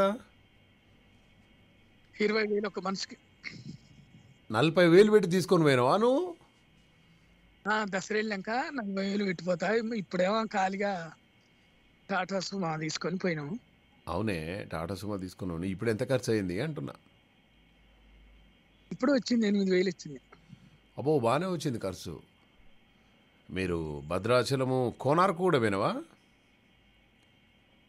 కోనార్కు పోయినా సార్ ఇప్పుడు పోతా, దసరా వెళ్ళాక పోతా. ఏది మన సూర్య దేవాలయం కదా కోనార్కులో. ఇప్పుడు నువ్వు ఏడికి పోయినావు కరెక్ట్గా? నేను రామప్ప దేవాలయం, వెయ్యి స్తంభాల వరంగల్ పోయినావు, వరంగల్ పోయినావు, ఇంకా భద్రాచలం పోయినా, భద్రాచలం, సూర్యాపేట దగ్గర దేవాలయం, సూర్య దేవాలయం కట్టిండ్రు. అక్కడనే ఒక 2-3 రోజులు అక్కడనే ఉన్నా. 2-3 రోజులు అక్కడే ఉన్నావు సూర్య దేవాలయం దగ్గర. మంచిగా అనిపించిందా? ఎట్లా అనిపించింది సూర్య దేవాలయం? ఉంది సార్, అద్భుతంగా ఉంది. ఓకే, సూర్య దేవాలయము అది కొన్ని సంవత్సరాల తర్వాత ఒక్కసారి వస్తుందట. సూర్యుడు, ఆ సూర్యుని కిరణాలు ఆ స్వామివారి పాదాలను తాకుతూ ఉంటాయట. అవును సార్. ఎక్కడ? కోనార్కులో. అది శ్రీకాకుళం జిల్లా. శ్రీకాకుళం, అదే చాలా మంచి ప్లేస్ అని చెప్పేసి అన్నారు. నేను కూడా ఒక్కసారి దర్శించుకోవాలి. ఏమండి, బాగుంటుందా నల్లి గారు కోనార్క్ సూర్య దేవాలయం? చాలా బాగుంటుంది మామ. అటు సైడు మీరు ఏ దేవాలయాన్ని చూసినా అవి పాత కట్టడాలు అనమాట. ఒరిస్సా అటు వరకు వెళ్ళరండి మీరు, శ్రీకాకుళం, ఒరిస్సా ఆ ఏరియాలో ఉన్న దేవాలయాలను చూసారంటే మీరు స్టన్ అయిపోతారు. వాటికి అన్నిటికీ ఒక చరిత్ర ఉంటుంది. అవి స్వయంభూగా చూసినవి అనమాట, తయారు చేసినవి కాదండి. చాలా చరిత్ర ఉంటుంది అటు వెళ్ళారంటే మీరు. మేము చాలా చూసి వచ్చాము అటు. అవునా? మా ఊళ్ళకి పెద్దగా ఇవన్నీ ఇంట్రెస్ట్ లేదు. ఇవన్నీ క్రియేట్ చేయాలి, ఇంట్రెస్ట్ క్రియేట్ చేసి మెల్లగా బతిలాడి తీసుకొని పోవాలి. ఇక మా దేవికి భక్తే లేదు, నాకు తెలుసు. మీరు భక్తి ఉంటేనే కదా అసలు మీ గురించి మొక్కుకుంటే ఎంత బాగుంటది.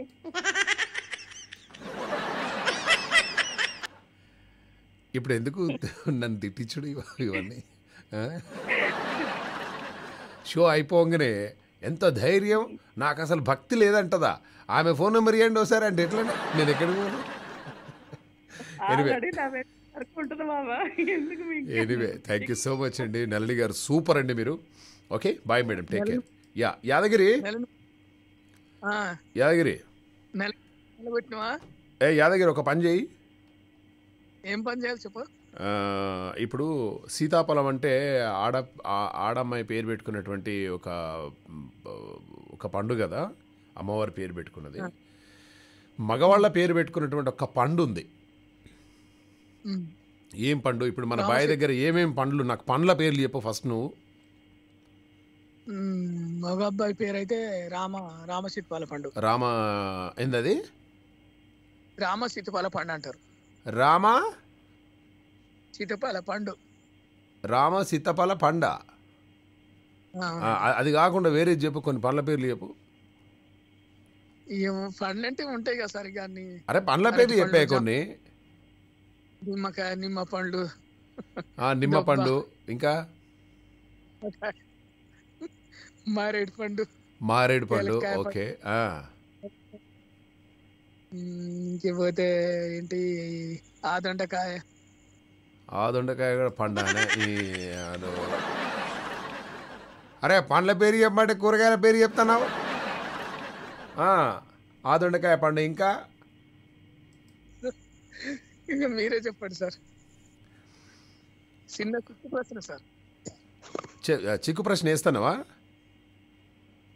నువ్వు వెయ్యంటే అనుమతి ఇస్తే తొందరగా వేసాయి. ఏనా ఒక భక్తుడికి భగవంతుడు దర్శనం అయిండు. ఆ భగవంతుడు దర్శనం అయినప్పుడు నువ్వేం కోరుకున్నా ఇస్తానండు. ఓకే. ఆయన ఏం కోరుకుండు, ఈ భగవంతుడు ఏమి ఇచ్చిండు, రేపు షోలో తెలుసుకుందాం. ఇదేం చిక్కు ప్రశ్న గిట్లుంది అంతా. ఒక భక్తుడికి భగవంతుడు ప్రత్యక్షమైతాడు, భక్తుడు ఏం కోరుకుంటే భగవంతుడు అదే ఇస్తాడు, అంతేనా?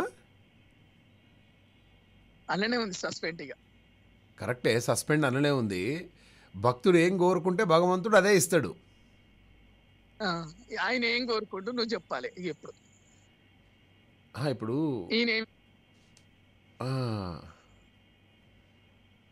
వచ్చిందా? అట్లా కాదే, నువ్వు మళ్ళీ చెప్పు ఒకసారి, కన్ఫ్యూజ్ చేయకపోతే ఆయన నన్ను. మరి అబ్బో కన్ఫ్యూజ్ చేయకుండా నువ్వు చెంగున ఎగిరి దీనికి గంతేస్తావు. అబ్బా చెంగున ఎగురుతారా? ఓకే ఓకే యాదగిరి, రేపు మాట్లాడుకుందాం. ఓకే సరే బాయ్. రైట్ అబ్బా. అలాగే చిమ్మపూడి శ్రీరామూర్తి గారికి స్వాగతం, సుస్వాగతం, ధన్యవాదాలు సార్. గురువుగారు వేదికను అలంకరించాల్సిందిగా కోరుతున్నాం. ఎందుకు వేదికను అలంకరించడం కోసమే పుట్టావా? నాకు అర్థం కావట్లేదు. నీకు దొరక నేనే దొరికానా? సరిగ్గా నిచ్చెన కూడా ఎక్కలేరు. పైన అలంకరించాలంటే దండలు కట్టాలి, ఫోటోలు పెట్టాలి, రంగు అయితే కట్టాలి. మరి వేదికను అలంకరించమంటారని నాకు అర్థం కావట్లేదు. అలంకరించేవాడు వేరే ఉంటారు. ఓహో, మీకు వేదికను అలంకరించండి అంటే ఈ విధంగా అర్థమైందా మహాప్రభు?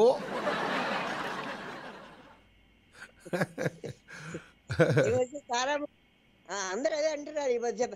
ముఖ్య అతిథి గారు సో అండ్ సో వేదశ్రీ గారిని వేదికను అలంకరించవలసిందిగా కోరుతున్నారు. ఎంతమంది వచ్చి అలంకరించారయ్యా నా ముందా అని చాలా మంది చెప్తున్నారు. వేదిక దగ్గరికి రావాల్సిందిగా కోరుతున్నాం అందరం అని ఇట్లా చెప్తుంటారు.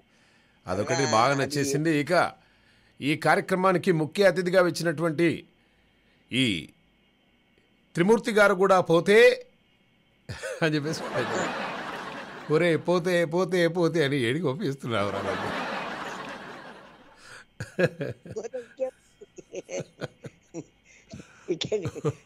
చాలా ఉంటాయి. ఇంకోటి తమాషా, చాలా మంది ముఖ్య అతిథి, గౌరవ అతిథి, విశిష్ట అతిథి అని ఈ కార్డ్స్ వేస్తుంటారు కదా. అవును, ఇది ఆహ్వాన పత్రికల్లో. ఇది చాలా తప్పు కదండి. ముఖ్య అతిథి, అతిథి అంటే అర్థం ఏంటి? తిథితో సంబంధం లేకుండా అప్పటికప్పుడు మన ఇంటికి భోజనానికి వచ్చేవాడు. అవును. చెప్ప కూడా కాకతాళీయంగా అకస్మాత్తుగా మన ఇంటికి వచ్చేటువంటి వాడు అతిథి. అవునండి. వీళ్ళందరూ అవుతారండి వచ్చిన వాడు. వాళ్ళు నెల రోజుల ముందే వాళ్ళకి చెప్పి ఫలానా రోజు సార్ మీరు రావాలి తప్పకుండా అని అందరికి చెప్పేసి ఫోన్లు చెప్పడమో లేకపోతే వెళ్ళి చెప్పడమో అంతా చెప్పిన తర్వాత సరేనంటారు. అప్పుడు మనం కార్డులు వేస్తాము. కార్డులు వేసినప్పుడు ముఖ్య అతిథి, గౌరవ అతిథి, విశిష్ట అతిథి, బక్రా అతిథి, ఇవన్నీ ఎందుకండి నాకు అర్థం కావట్లేదు. అట్లా పెడితే తప్పు కదా. అతిథి అనేటువంటి మాట వాళ్ళకు వర్తించకూడదు. ఓకే కదా. అవునండి. ఇప్పుడు మనం ఏం చేయాలి గురుగారు? ఇది తరతరాల నుంచి వచ్చినటువంటి ఒక వ్యాపకంగా అతిథి అనే మాట వాడకూడదు. ముఖ్య వక్త, గౌరవ వక్త, విశిష్ట వక్త. వక్త అంటే ఉపన్యాసం చెప్పేవాడు, లేదా విశిష్ట ప్రాసంగికుడు, ముఖ్య ప్రాసంగికుడు, లేదా ప్రసంగకర్త, లేదా వక్త. అలాంటి వాడాలి. కానీ అవన్నీ వాడితే జనానికి అర్థం కావని అతిథి అది అని పెట్టేశారు. అవునండి, అవునండి. ఈ ముఖ్య అతిథి అనేది అవును. గురజాడ వారి యొక్క నేను వారి గ్రంథాలయాన్ని విజయనగరం వెళ్ళినప్పుడు చూశాను. నేను అద్భుతమైనటువంటి గ్రంథాలయం, చాలా బాగుంది. వేల పుస్తకాలు ఉన్నటువంటి గ్రంథాలయాన్ని చాలా జాగ్రత్తగా కాపాడుతున్నారు. గురజాడ వారి గ్రంథాలయం, ఆ పేరే గురజాడ గ్రంథాలయం. అలా గురజాడ అప్పారావు గారి వారు గిడుగు వెంకటరామమూర్తి గారు, వీళ్ళిద్దరు కూడా మనకు మంచి వ్యావహారికమైనటువంటి తెలుగు భాషను అందించినటువంటి మహనీయులు వీళ్ళిద్దరు కూడా. తెలుగు భాష పట్టిన మహనీయుడు గిడుగు. అలాగే గురజాడ యొక్క వెలుగుదారులలో తెలుగు మేడలు కట్టుకుంటున్నటువంటి వాళ్ళం మనం ఇవాళ. ఆ మహానుభావుడు ఎంత చక్కని వ్యావహారికమైనటువంటి శుశ్రూష శ్రవణ గ్రహణ తహరణోహో పోహార్థ విజ్ఞాన తత్వజ్ఞాన ప్రజ్ఞా సమన్వితుడు అంటే ఏమర్థమవుతుంది జనానికి? అర్థం కాదు కదా. ఏమర్థం?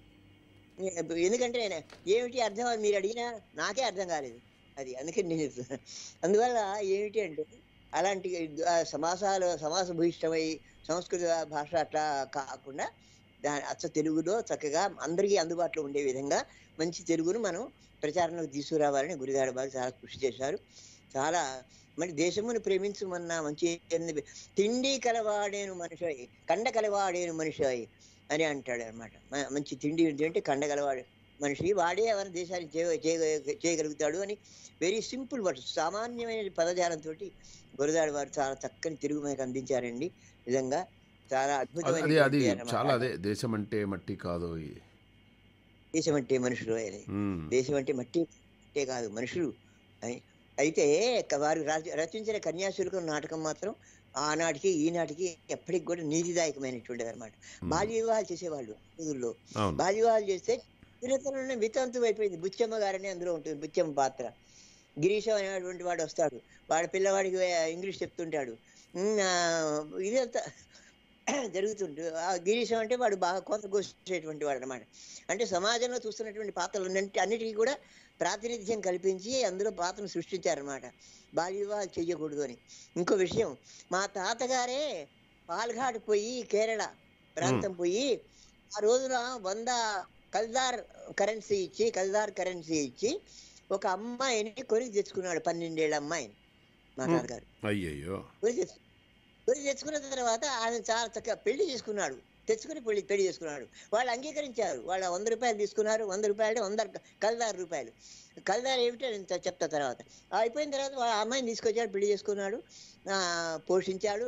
ఇంట్లో పని మనుషులు ఉన్నారు, పోషించారు, పెద్ద చేశాడు బాగా. ఇదేది ఆమె ఎంత మింగిలైపోయిందంటే, ఎంత కలిసిపోయిందంటే మా కోసం ఎన్నో రకాలైనటువంటి పిల్లలు చేసి పెట్టి ఎంతో అద్భుతమైనటువంటి ప్రేమ వాత్సల్యం చూపించేదండి ఆమె. అలా తయారు చేశాడు ఆమెను. అలా తయారు చేశాడు. ఎవరికి తెలియదు ఆమె పాలఘాట్ నుంచి వచ్చిన సంగతి తెలియదు.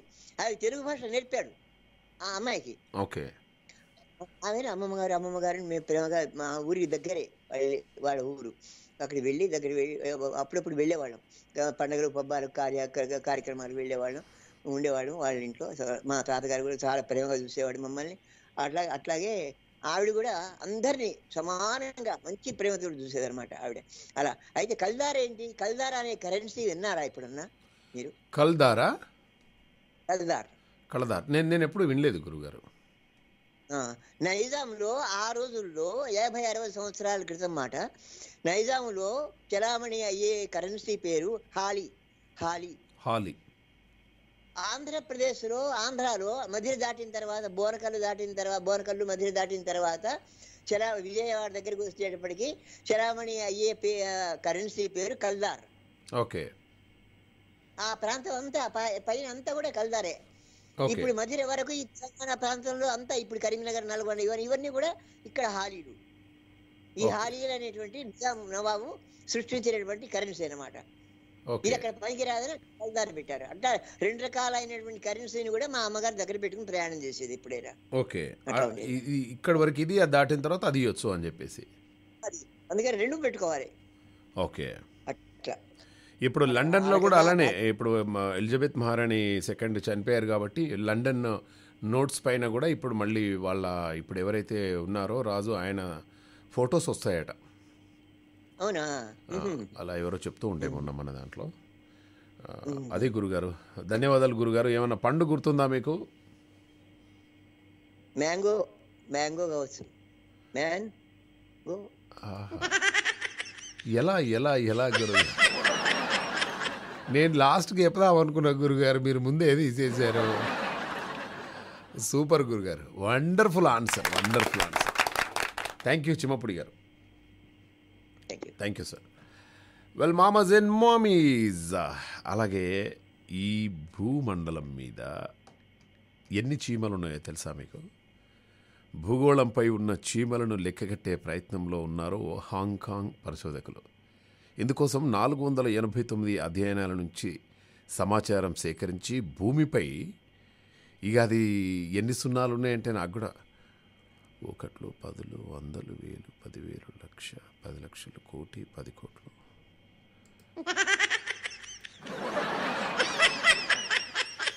ఆ, 20 క్వాడ్రిలియన్లట.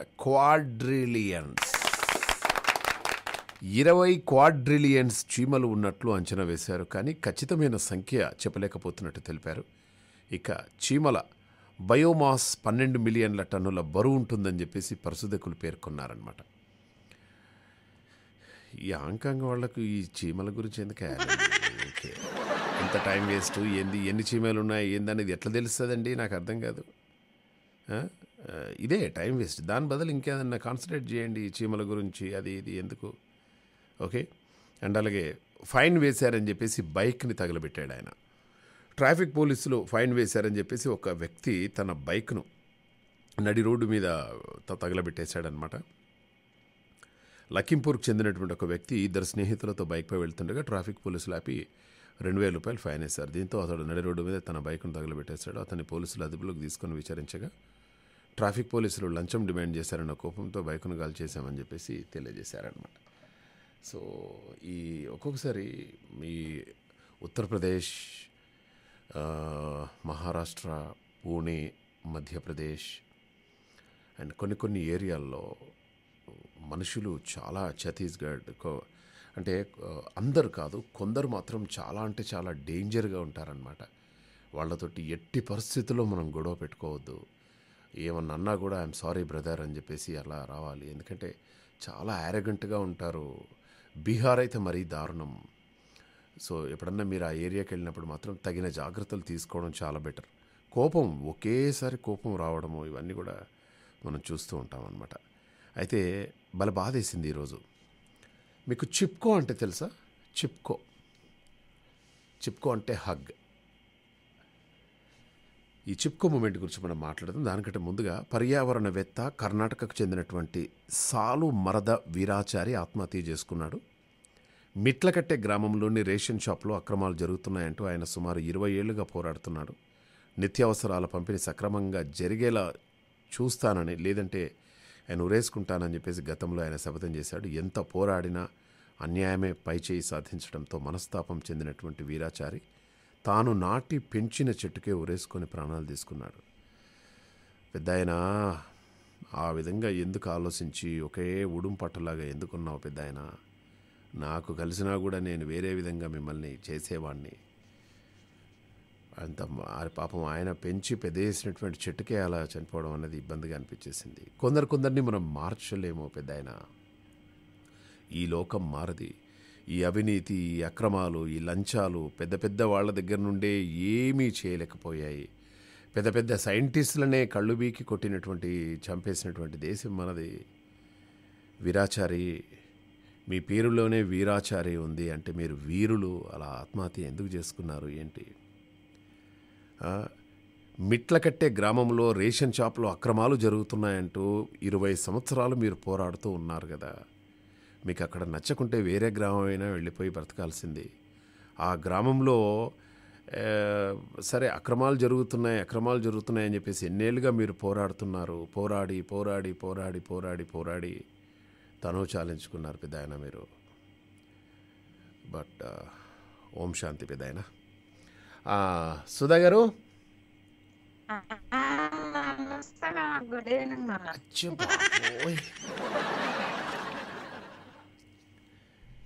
ఇప్పుడు మీకు గ్రామ్ ఫోన్ రికార్డు తెలుసా? ఏమైంది మామ? ఇప్పుడు గ్రామ్ ఫోన్ ఇప్పుడు మీరు మాట్లాడుతుంటే అలానే వచ్చిందనమాట. ఈ ఒకప్పుడు గ్రామ్ ఫోన్ ఎలా ఉండే అంటే, గ్రామ్ ఫోన్లో ఒక పాట, భలే మంచి రోజు పసందైన రోజు ఓ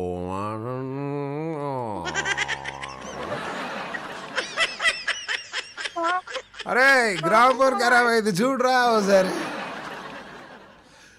అగో అట్లా అలాగే వచ్చింది. మరి అందుకోసం నెట్ మంచిగా ఉన్నది. మీరు నెట్ దగ్గరలోనే ఉన్నారా? నెట్ ఇప్పుడు నెట్ ఎక్కడ పెట్టించారు? మొబైల్లోనే ఉందా డాటా కార్డు? ఉంది మామా. అవునా? ఇప్పుడు ఎలా ఉంది మరి? ఇప్పుడు చాలా బాగుంది. వైఫై ఇప్పుడు లేదు ఇంట్లో. వైఫై లేకుండా పూర్తిగా నా నెట్ ఫోన్లోనే ఉన్నట్టు చూసుకున్నా. ఓకే. ఇప్పుడు ప్రాబ్లం ఏంటంటే, సాఫ్ట్వేర్ ఉద్యోగులంటే అమ్మాయిలు ఎగిరి గంతేసి పెళ్లి చేసుకుంటారు. కానీ ఒక అమ్మాయి మాత్రం తనను సాఫ్ట్వేర్ ఇంజనీర్లు సంప్రదించవద్దని చెప్పేసి ఒక్క మ్యాట్రిమనీ సైట్లో ఇచ్చినటువంటి ప్రకటన వైరల్ అవుతోంది. 24 ఏళ్ల వయసున్న వ్యాపార నేపథ్యం ఉన్న అందమైన అమ్మాయికి IAS, IPS, doctor, business man are radio jockey అయినటువంటి వరుడు కావాలని సాఫ్ట్వేర్ ఇంజనీర్లు మాత్రం కాల్ చేయొద్దని చెప్పేసి ఆ ప్రకటనలో ఉంది. దీనిపై యూజర్లన్నీ కూడా ఫన్నీ కామెంట్స్ చేస్తున్నారు. ఆమె ఇచ్చినటువంటి ఒక్కసారి చూద్దాం అసలు యాక్చువల్గా ఈ అమ్మాయి ఏం రాసింది ఏంది. So groom wanted Hindu Pillai 24 155 fair MBA beautiful girl from rich family business background seeks IAS IPS working doctors PG industrialist business man from the same caste or radio jockey software engineers kindly do not call అని చెప్పేసి పెట్టిస్తుంది అనమాట.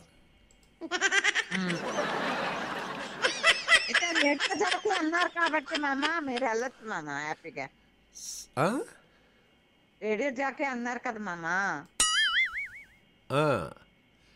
ఇప్పుడు అది కాదమ్మా, నాకు ఒక విషయం అర్థం కాదు. ఈ పిల్లకి ఏమైంది? ప్రపంచం అంతా కూడా సాఫ్ట్వేర్ ఇంజనీర్లు కావాలి ఎగిరి గంతేసుకుంటుంటే ఈమె ప్రత్యేకంగా software engineers kindly do not call అని చెప్పేసి పెట్టారు. మళ్ళా సరే రిచ్ ఫ్యామిలీ అయితే కానీ సాఫ్ట్వేర్ ఇంజనీర్లు ఏం తప్పు చేశారమ్మా నాకు అర్థం కాదు. ఎంతమంది పెళ్లి చేసుకొని ఎంత సంతోషంగా లేరు, ఎంతమంది ఇప్పుడు మన రేడియో వినట్లేదు, బంగారంలాగా చూసుకుంటున్నారు ఒక్కొక్కరు. నచ్చలేదు మామ. నచ్చకుండా నచ్చలేదని చెప్పాలి. మరి software engineers kindly do not call అని చెప్పేసి రాయడం తప్పు కదా. సాఫ్ట్వేర్ ఇంజనీర్లు వండినటువంటి వంట మిగతా వాళ్ళు ఉండగలరా అంత రుచిగా? మా మావలు మా బావలు ఎంత మంచిగా వండి పెడుతున్నారు. ఇప్పుడు మా తల్లా రవీందర్ మా ఉన్నాడు, ఆ మామ ఎంత మంచిగా వండుతాడు, ఎంత మంచిగా ఇల్లంతా నీట్గా ఊడుస్తాడు, అండ్ పిల్లల్ని స్కూల్కి తీసుకెళ్తాడు, మళ్ళీ స్కూల్కి తీసుకొస్తాడు, ఎన్ని పనులు చేస్తాడు. వాళ్ళు సాఫ్ట్వేర్ ఉద్యోగం చేసుకుంటూ వాళ్ళు ఆన్లైన్లో వండుకుంటా ఉల్లిగడ్డ పొట్టు కూడా తీస్తున్నారు. అంతకంటే ఇంకేం చేస్తారమ్మా, నాకు అర్థం కాదు. అయ్యో ఎంత మాట మామ. ఇదే ఇది ఇది పద్ధతి లేదా అమ్మాయి? ఇప్పుడు డాక్టర్లు ఉన్నారు. ఇప్పుడు అది కాదమ్మా, ఇప్పుడు rich family business, beautiful girl from rich family business background seeks IAS business వాళ్ళని చేసుకోరు, ఐపీఎస్ వాళ్ళు బిజినెస్ అమ్మాయిని చేసుకోరు.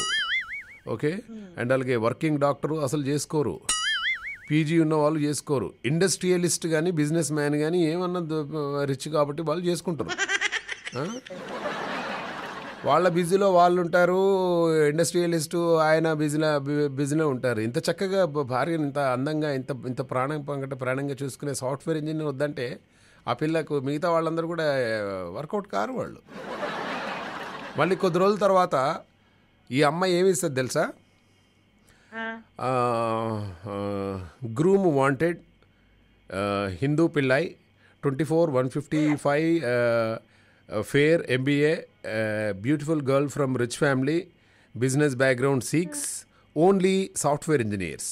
Do not call IAS, IPS, working doctors, PG, industrialist and business man, please don't call అని చెప్పేసి పెట్టేస్తారు. అప్పుడు వీళ్ళు గారు వాళ్ళు గారు ఎవరు రారు అమ్మాయి దగ్గర. అప్పుడు రేడియో జాకీ ఎవరైనా ఉన్నారా అదంటే లే చేసి రాకే ఉన్నది పోతుంది.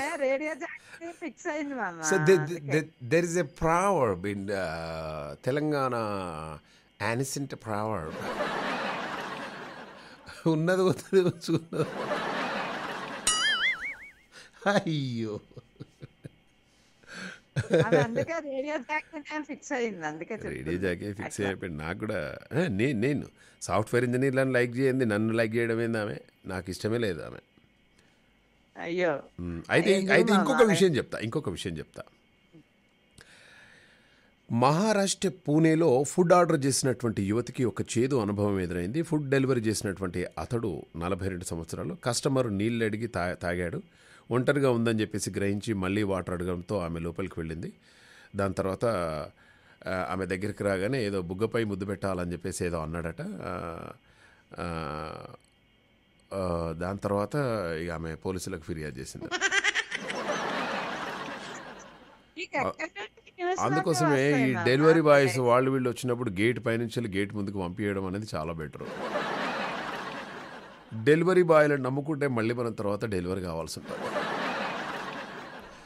సో అంటే ఈ డెలివరీ బాయ్స్ తోటి అంటే అందరూ అలా కాదు, కొందరు ఏంటంటే చాలా జాగ్రత్తగా వాళ్ళ ఇంట్లో మనం చూస్తూ ఉంటాము. కొందరు ఎక్కడెక్కడ డబ్బులు ఉన్నాయి ఏంటి, వీళ్ళ ఫ్యామిలీ ఏంటి, అది ఇది, సో ఇవన్నీ ఉంటాయి అన్నమాట. అట్లా సో చాలా అంటే చాలా జాగ్రత్తగా ఉండాలి. ప్రతి ఒక్క అంటే నాట్ ఓన్లీ డెలివరీ బాయ్ అండి, ప్రతి ఒక్కరితోటి కూడా మనం చాలా జాగ్రత్తగా ఉండడం అనేది చాలా అంటే చాలా బెటర్. ఓకే, ఇంకో న్యూస్ చూసాను మామ. చెప్పండి అమ్మా, న్యూస్ ఏంటి?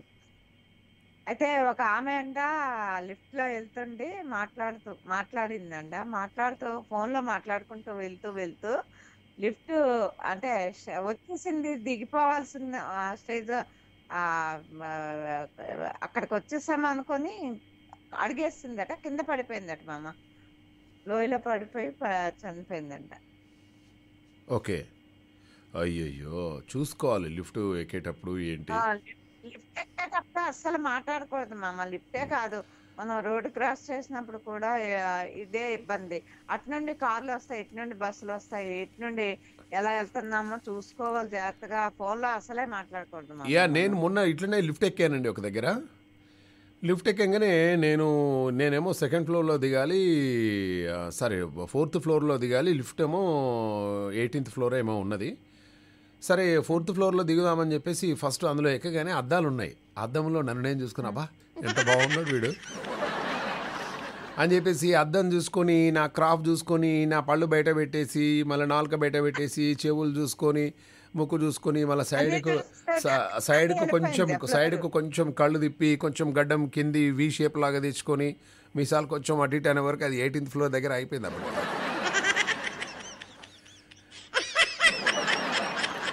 సార్ 18th ఫ్లోర్ వచ్చింది దిగండి అంటే పైన చూస్తే ఎవరు లేరు.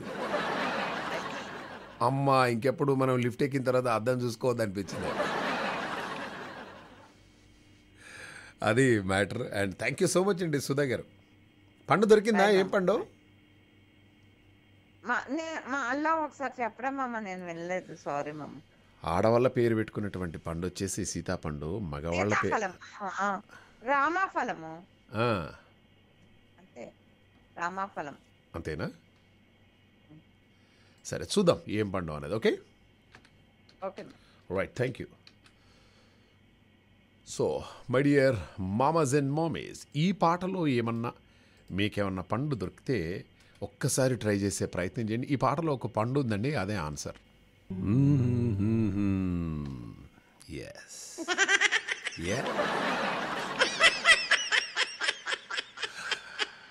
బాలెదురుగా ఒకటేసారండి అసలు. అచ్చు బాబోయ్, మీరు దొంగలండి అసలు. ఎన్ని పండ్లు వచ్చినాయి అక్కడ? ఇంకా వస్తలేదు పండు, ఇంకా వస్తలేదు పండు. వీడు కావాలనే మనని ఆట పట్టించాడు, అందులో పండు లేదు ఏం లేదు అనుకున్నారు కదా. ఏమండి, నేను ప్రూఫ్స్ లేకుండా ఏది చెప్పననే విషయం మీకు తెలుసుగా ఖచ్చితంగా. అండ్ ఇంతకీ ఏంటి, ఏం పండది?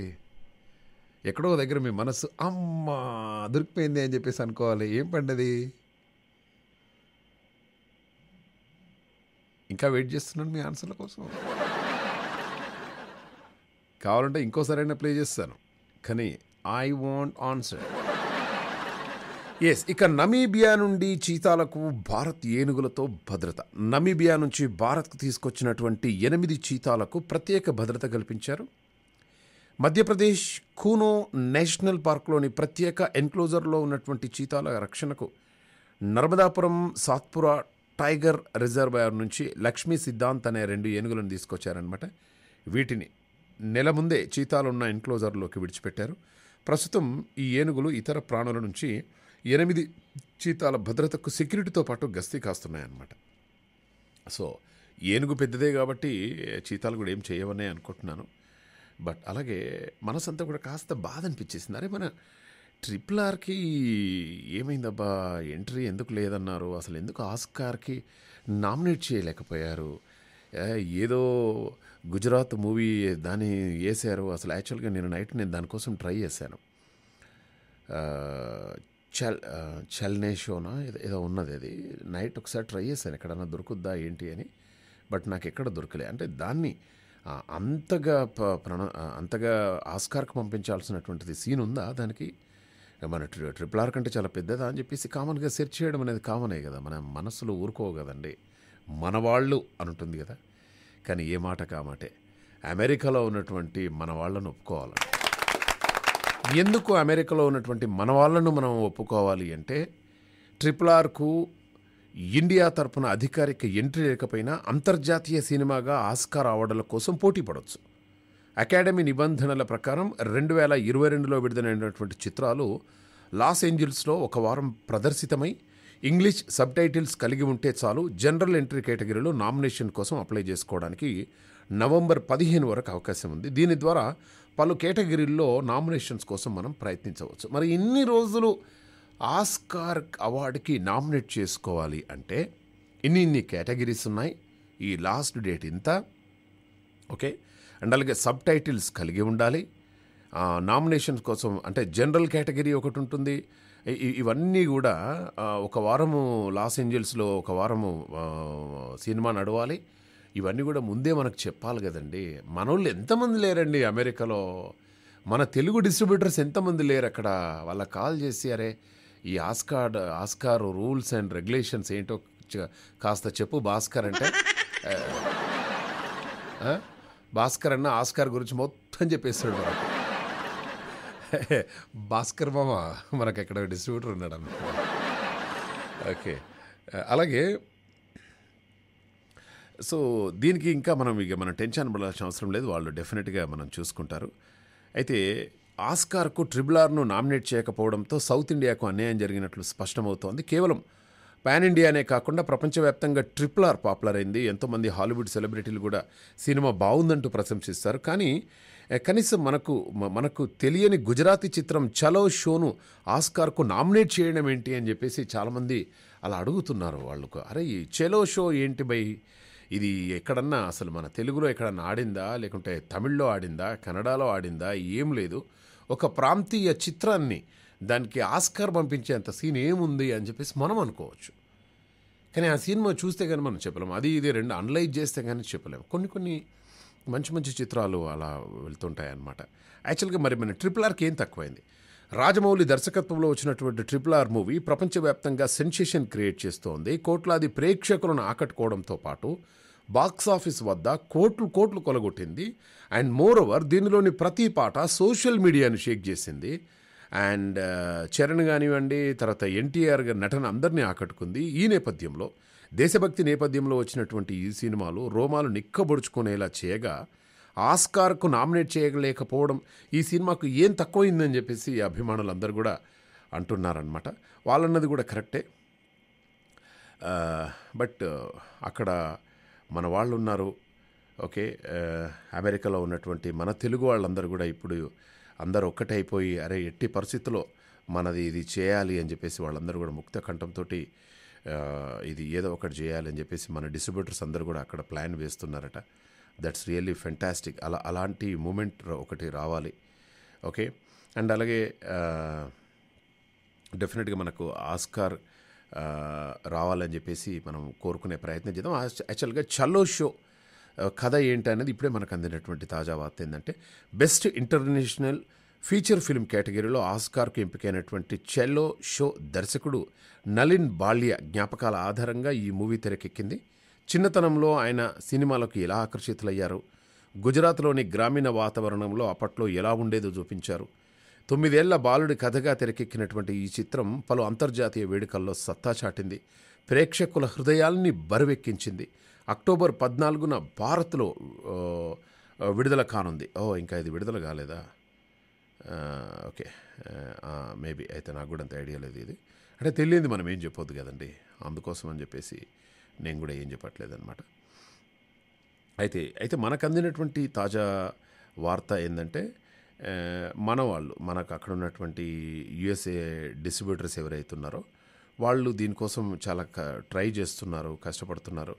దీన్ని ఒక కొలిక్కి తీసుకొచ్చే ప్రయత్నం చేస్తున్నారని చెప్పేసి నా దగ్గర ఒక చిన్న మ్యాటర్ ఉండే, బట్ అన్ఫార్చునేట్లీ ఆ మ్యాటర్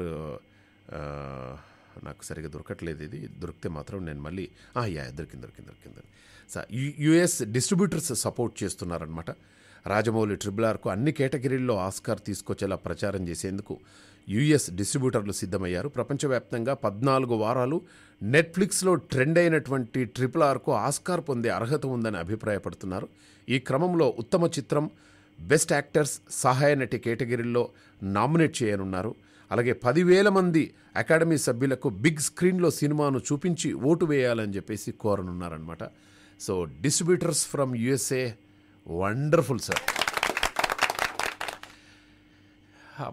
మన మామా మహేష్ డైరెక్ట్ చేసినటువంటి మూవీ ఆస్కార్ లెవెల్కి పోయి అలా ఆస్కార్ అవార్డు అన్నీ అంటే తెలుగు, తమిళ్, కన్నడ, మలయాళం, బాంగ్లా, చైనా, పాకిస్తాన్ ఎన్ని దేశాల్లో అన్ని దేశాల్లోకి ఒక ఉర్రూతలుగేసి డైరెక్టర్ మామా మహేష్ గారు మీరు ఒక పాపి కొండల్లో తీసినటువంటి ఒక చిత్రం కంప్లీట్గా ఓకే ద లాస్ట్ ఏదో ఉంటుంది అలానే మీరు తీసినటువంటి చిత్రము ఇది ప్రపంచవ్యాప్తంగా ఇంతమంది అభిమానుల నుంచి ఉన్నది. బ్లాక్ బస్టర్ మూవీ 2,000 కోట్ల జాబితాలో చేరింది. టైటానిక్ తర్వాత మీదేనండి.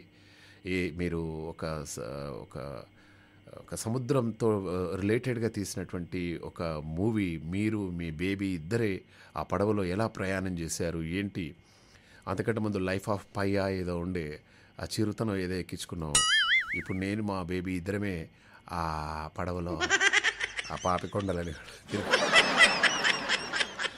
ఆ పాపికొండలన్నీ కూడా తిరుక్కుంటూ మధ్యలో అనకొండ వచ్చేసి మమ్మల్ని డిస్టర్బ్ చేసి, మధ్యలో చిన్న పాము వచ్చేసి డిస్టర్బ్ చేసి, మధ్యలో పడవ మునిగేసి, తర్వాత మేమిద్దరం మునిగేసి మళ్ళీ మా ప్రాణాలు కాపాడుకొని, తర్వాత మేమిద్దరం కొట్టుకొని ఒక దగ్గరికి వెళ్ళిపోయి, ఓకే, అక్కడికి వెళ్ళేసి ఒక చిన్న దీవిలోకి వెళ్ళేసి, ఆ దీవిలో మేమిద్దరమే. అక్కడ ఏమీ ఉండదు, అసలు తినడానికి తిండి ఉండదు, ఏమీ ఉండదు. నేను ఒక చిన్న కట్టెలన్నీ కూడా తీసుకొని వచ్చేసి ఒక చిన్న గుడిసేసి, ఆ గుడిసెలో ఇద్దరమే, బట్టలు లేవు, ఏం లేవు. పక్కనే చూస్తే ఒక కొబ్బరి చెట్టు, ఆ కొబ్బరి చెట్టు పైకి ఎక్కేసి కొబ్బరికాయలు తీసి, ఆ కొబ్బరికాయలు పగలకూడదామన్నా కూడా చేతిలో ఏమి లేవు. దాంతో ఎలాగో దానికి కొబ్బరికాయకు హోల్ చేసి, ఆ కొబ్బరికాయ బోండం ఒకసారి ఆమెకి ఇచ్చేసి, ఆమె మిగిలినటువంటి 4-5 డ్రాప్స్ నేను గొంతు తడుపుకొని, దాని తర్వాత సముద్రంలో నీళ్లు తీసుకొని వచ్చేసి, ఆ నీళ్ళని మళ్ళీ ఫిల్టర్ చేసే విధంగా ఫిల్టర్ చేసి ఒక బాటిల్లో వాటర్ పట్టేసి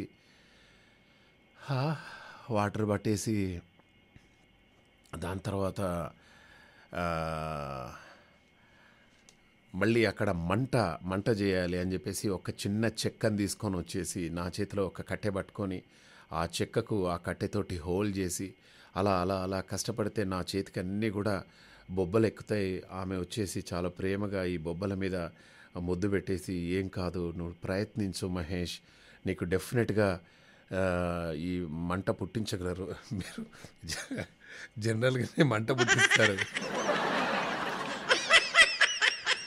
ఓకే, జనరల్గానే మంట పుట్టిస్తారు, నువ్వు మంట పుట్టించగలవు మహేష్, ప్రయత్నించు, అది ఇది అని చెప్పేసి అంటే, నేను ఆ మంట పుట్టించేసి లాస్ట్కు బేబీ మంట పుట్టిందే అని చెప్పేసి, వావ్, ఎక్కడ పుట్టిందండి, నా చేతిలోకి పుట్టింది మంట.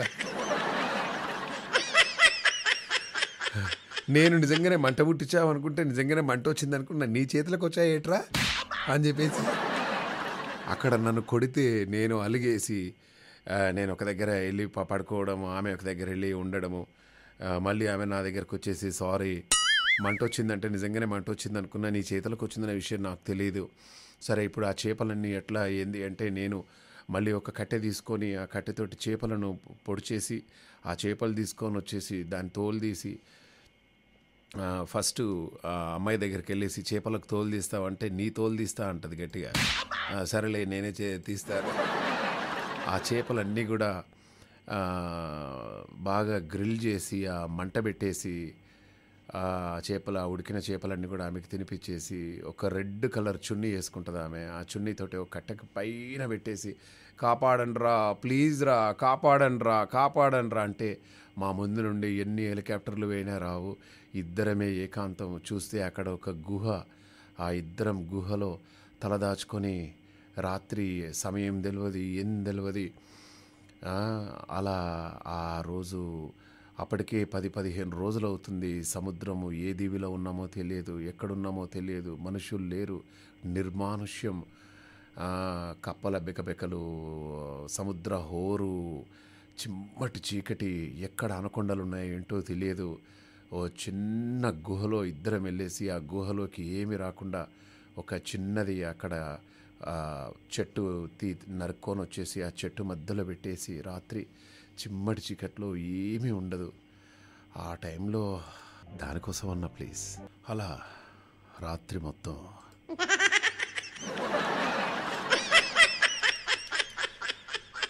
మళ్ళీ తెల్లారంగానే ఏం చేయాలో తెలియదు, ఎక్కడికి వెళ్ళాలో తెలియదు. చుట్టూ సముద్రం, మనుషులు లేరు. ఏదో ఒక కొండ దగ్గర ఆగిపోయాము, రాత్రి తలదాచుకున్నాము.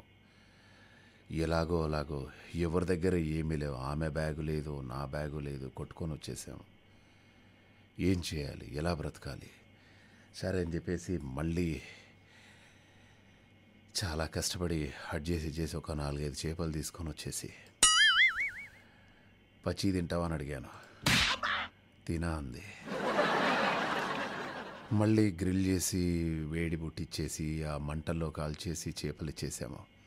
రాత్రి ఎలాగో గడిచిపోయింది అని చెప్పేసి, నువ్వు ఇక్కడే ఉండు, నువ్వు ఎక్కడికి వెళ్ళకు, ఇక్కడ ఎవరన్నా మనుషులు ఉన్నారేమో, లేకుంటే పైనుండి హెలికాప్టర్స్ ఏమన్నా పోతున్నాయేమో, పక్కన ఇంకేమన్నా పెద్ద పెద్ద షిప్స్ ఏమైనా వెళ్తున్నాయో నేను ట్రై చేస్తాను అని చెప్పేసి నేను అక్కడికి వెళ్ళాను. అక్కడికి వెళ్ళేసి కొద్ది దూరంలో ఆ రెడ్ చున్ని ఎంతమందికి చూపించినా కూడా వాళ్ళు మమ్మల్ని పట్టించుకోవట్లేదు. సముద్రం ఏం చేయాలో అర్థం కాదు. తిండి లేదు, తిప్పలు లేదు, బట్టలు లేవు, వాటర్ లేవు అని చెప్పేసి మెల్లగా గుహ దగ్గరకు వచ్చాను. గుహ దగ్గరకు వచ్చే వరకు బేబీ లేదు. నాకు అస్సలు నా వల్ల కాలే. ఇక గట్టిగా అరుస్తున్నాను, ఎక్కడున్నావు ఎక్కడున్నావు ఎక్కడున్నావు ఎక్కడున్నావు, బేబీ బేబీ బేబీ అని దిక్కులు పిక్కటిల్లేలా అరుస్తున్నాను. ఎక్కడా లేదే. ఏమన్నా పులి ఏమన్నా వచ్చిందా? పులి వచ్చే సమస్య లేదు, ఎందుకంటే ఇంత అడవులు. పోనీ అనకొండ ఏమన్నా వచ్చిందా? అది వచ్చే సమస్య లేదు. పోనీ తిమింగలాలు ఏమన్నా బయటకు వచ్చినాయా? సముద్రం నుంచి అవి బయటికి రావు. మరి ఏమైపోయింది? పోనీ ఎవరైనా దొంగలు వచ్చారా? బేబీని ఎవరైనా తీసుకెళ్ళిపోయారా? ఏంటి అది ఇదని చెప్పేసి విపరీతమైనటువంటి ఒక గంట సేపు అరిచి అరిచి అరిచి ఇంకా పరిగెడుతూనే ఉన్నాను. లాస్ట్కి ఒక దగ్గర కూర్చొని కొబ్బరి నీళ్ళు ఎక్కంచెలు తెచ్చుకుందే, ఎంతో కొబ్బరి నీళ్ళు తాగుతున్నాడు. ఓసే నీకేమన్నా బుద్ధి ఉందటే? గంట సేపటి నుండి నేను తిరుగుతున్నాను, నీకోసం గొంతు అరిచేలా అరుస్తున్నాను. నీకు ఆ కొబ్బరికాయ ఎట్లా దొరికింది ఏంది అంటే, నాకు తెలియదు, ఇది చాలా రోజులు అయినట్టుంది, కొబ్బరికాయలు ఏమన్నా నీళ్ళుండేవో అని చెప్పేసి ట్రై చేస్తున్నాను. అప్పుడు కొట్టానండి చెంపమీద నుండి. మొత్తానికైతే సంపుడు చంపాను చెంపమించాలి. తర్వాత బాధ వేసింది, అరే పాపం అనవసరంగా కొట్టానే అని చెప్పేసి. ఇక అన్ని దారులు అన్నీ కూడా మూసుకొని పోయాయి. ఎలా చేయాలి ఏంటి అని చెప్పేసి మెల్లగా నేను ఒక చెట్టు ఎక్కాను. చెట్టు ఎక్కితే పక్కనే మనుషులు కనబడుతున్నారు. ఒరే మనుషులు ఏంద్రా అంటే మేము కొట్టుకొచ్చింది పాపికొండలకి చాలా కొద్ది దూరంలోనే. బేబీ బేబీ ఇట్రా ఇట్రా ఇట్రా మనుషులు కనబడుతున్నారు అనగానే ఆమె కూడా చెట్టు ఎక్కి చూస్తే జస్ట్ మాకు 1/2 కిలోమీటర్ దూరంలోనే బోల్డ్ అని ఇండ్లు ఉన్నాయి, బోల్డ్ అని మనుషులు. ఆమె నన్ను 2 వీకింది. 2 నీకేమైనా బుద్ధి ఉందా? నువ్వేదో పెద్ద ఫీల్ అయిపోయి హాలీవుడ్ ఫిలిం చూసి అది చూసి ఇది చూసి నువ్వు బట్టలు లేక 4-5 రోజుల నుంచి ఏంద్రా ఈ బాధలు. ఇక్కడికి జస్ట్ 1/2 కిలోమీటర్ దూరంలో మనుషులు ఉన్నారు. ఆ మనుషులను నువ్వు రాత్రే చూస్తే అయిపోతుండే. నువ్వు నీ మంట పెట్టడము, నీ కొబ్బరికాయలు తెంపడము, నీ ఫిష్ గ్రిల్ చేయడము, కొంచెమన్నా కామన్ సెన్స్ ఉందా నీకు? నడు ఇనిచలి అని చెప్పేసి చక్కగా కొద్ది దూరం పోగానే, ఏమండి ఇది నేను ఒక దివి అనుకున్నానండి, పక్కనే సముద్రం ఉంది కదండి, ఇది నిజంగానే సినిమాలోనే ఉంది అనుకుంటే, ఏం చేసినావు బిడ్డ, నువ్వు పక్కనే ఉన్నాం కదా మేమంతా. కానీ అదొక డిఫరెంట్ ఎక్స్పీరియన్స్. ఇదంతా కూడా ఒక మంచి మూవీగా తీసి ఆస్కార్కి ప్రజెంట్ చేస్తా. ఇది కాపీ కాదు, అసలు కాపీ అనేది మన ఇంట వంట లేదు. ఓకే, సో రేపటి తెల్లారిందో మా కార్యక్రమంలో మళ్ళీ కలుసుకుందాం. కలలోనైనా ఇలా ఒక మంచి బ్యూటిఫుల్ డ్రీమ్ అనుభవించాం. ఇంతకంటే ఇంకేం కావాలి కదండి, ఇంతకంటే ఇంకేం వద్దు. రేపు కలుస్తాం మళ్ళీ. Stay tune.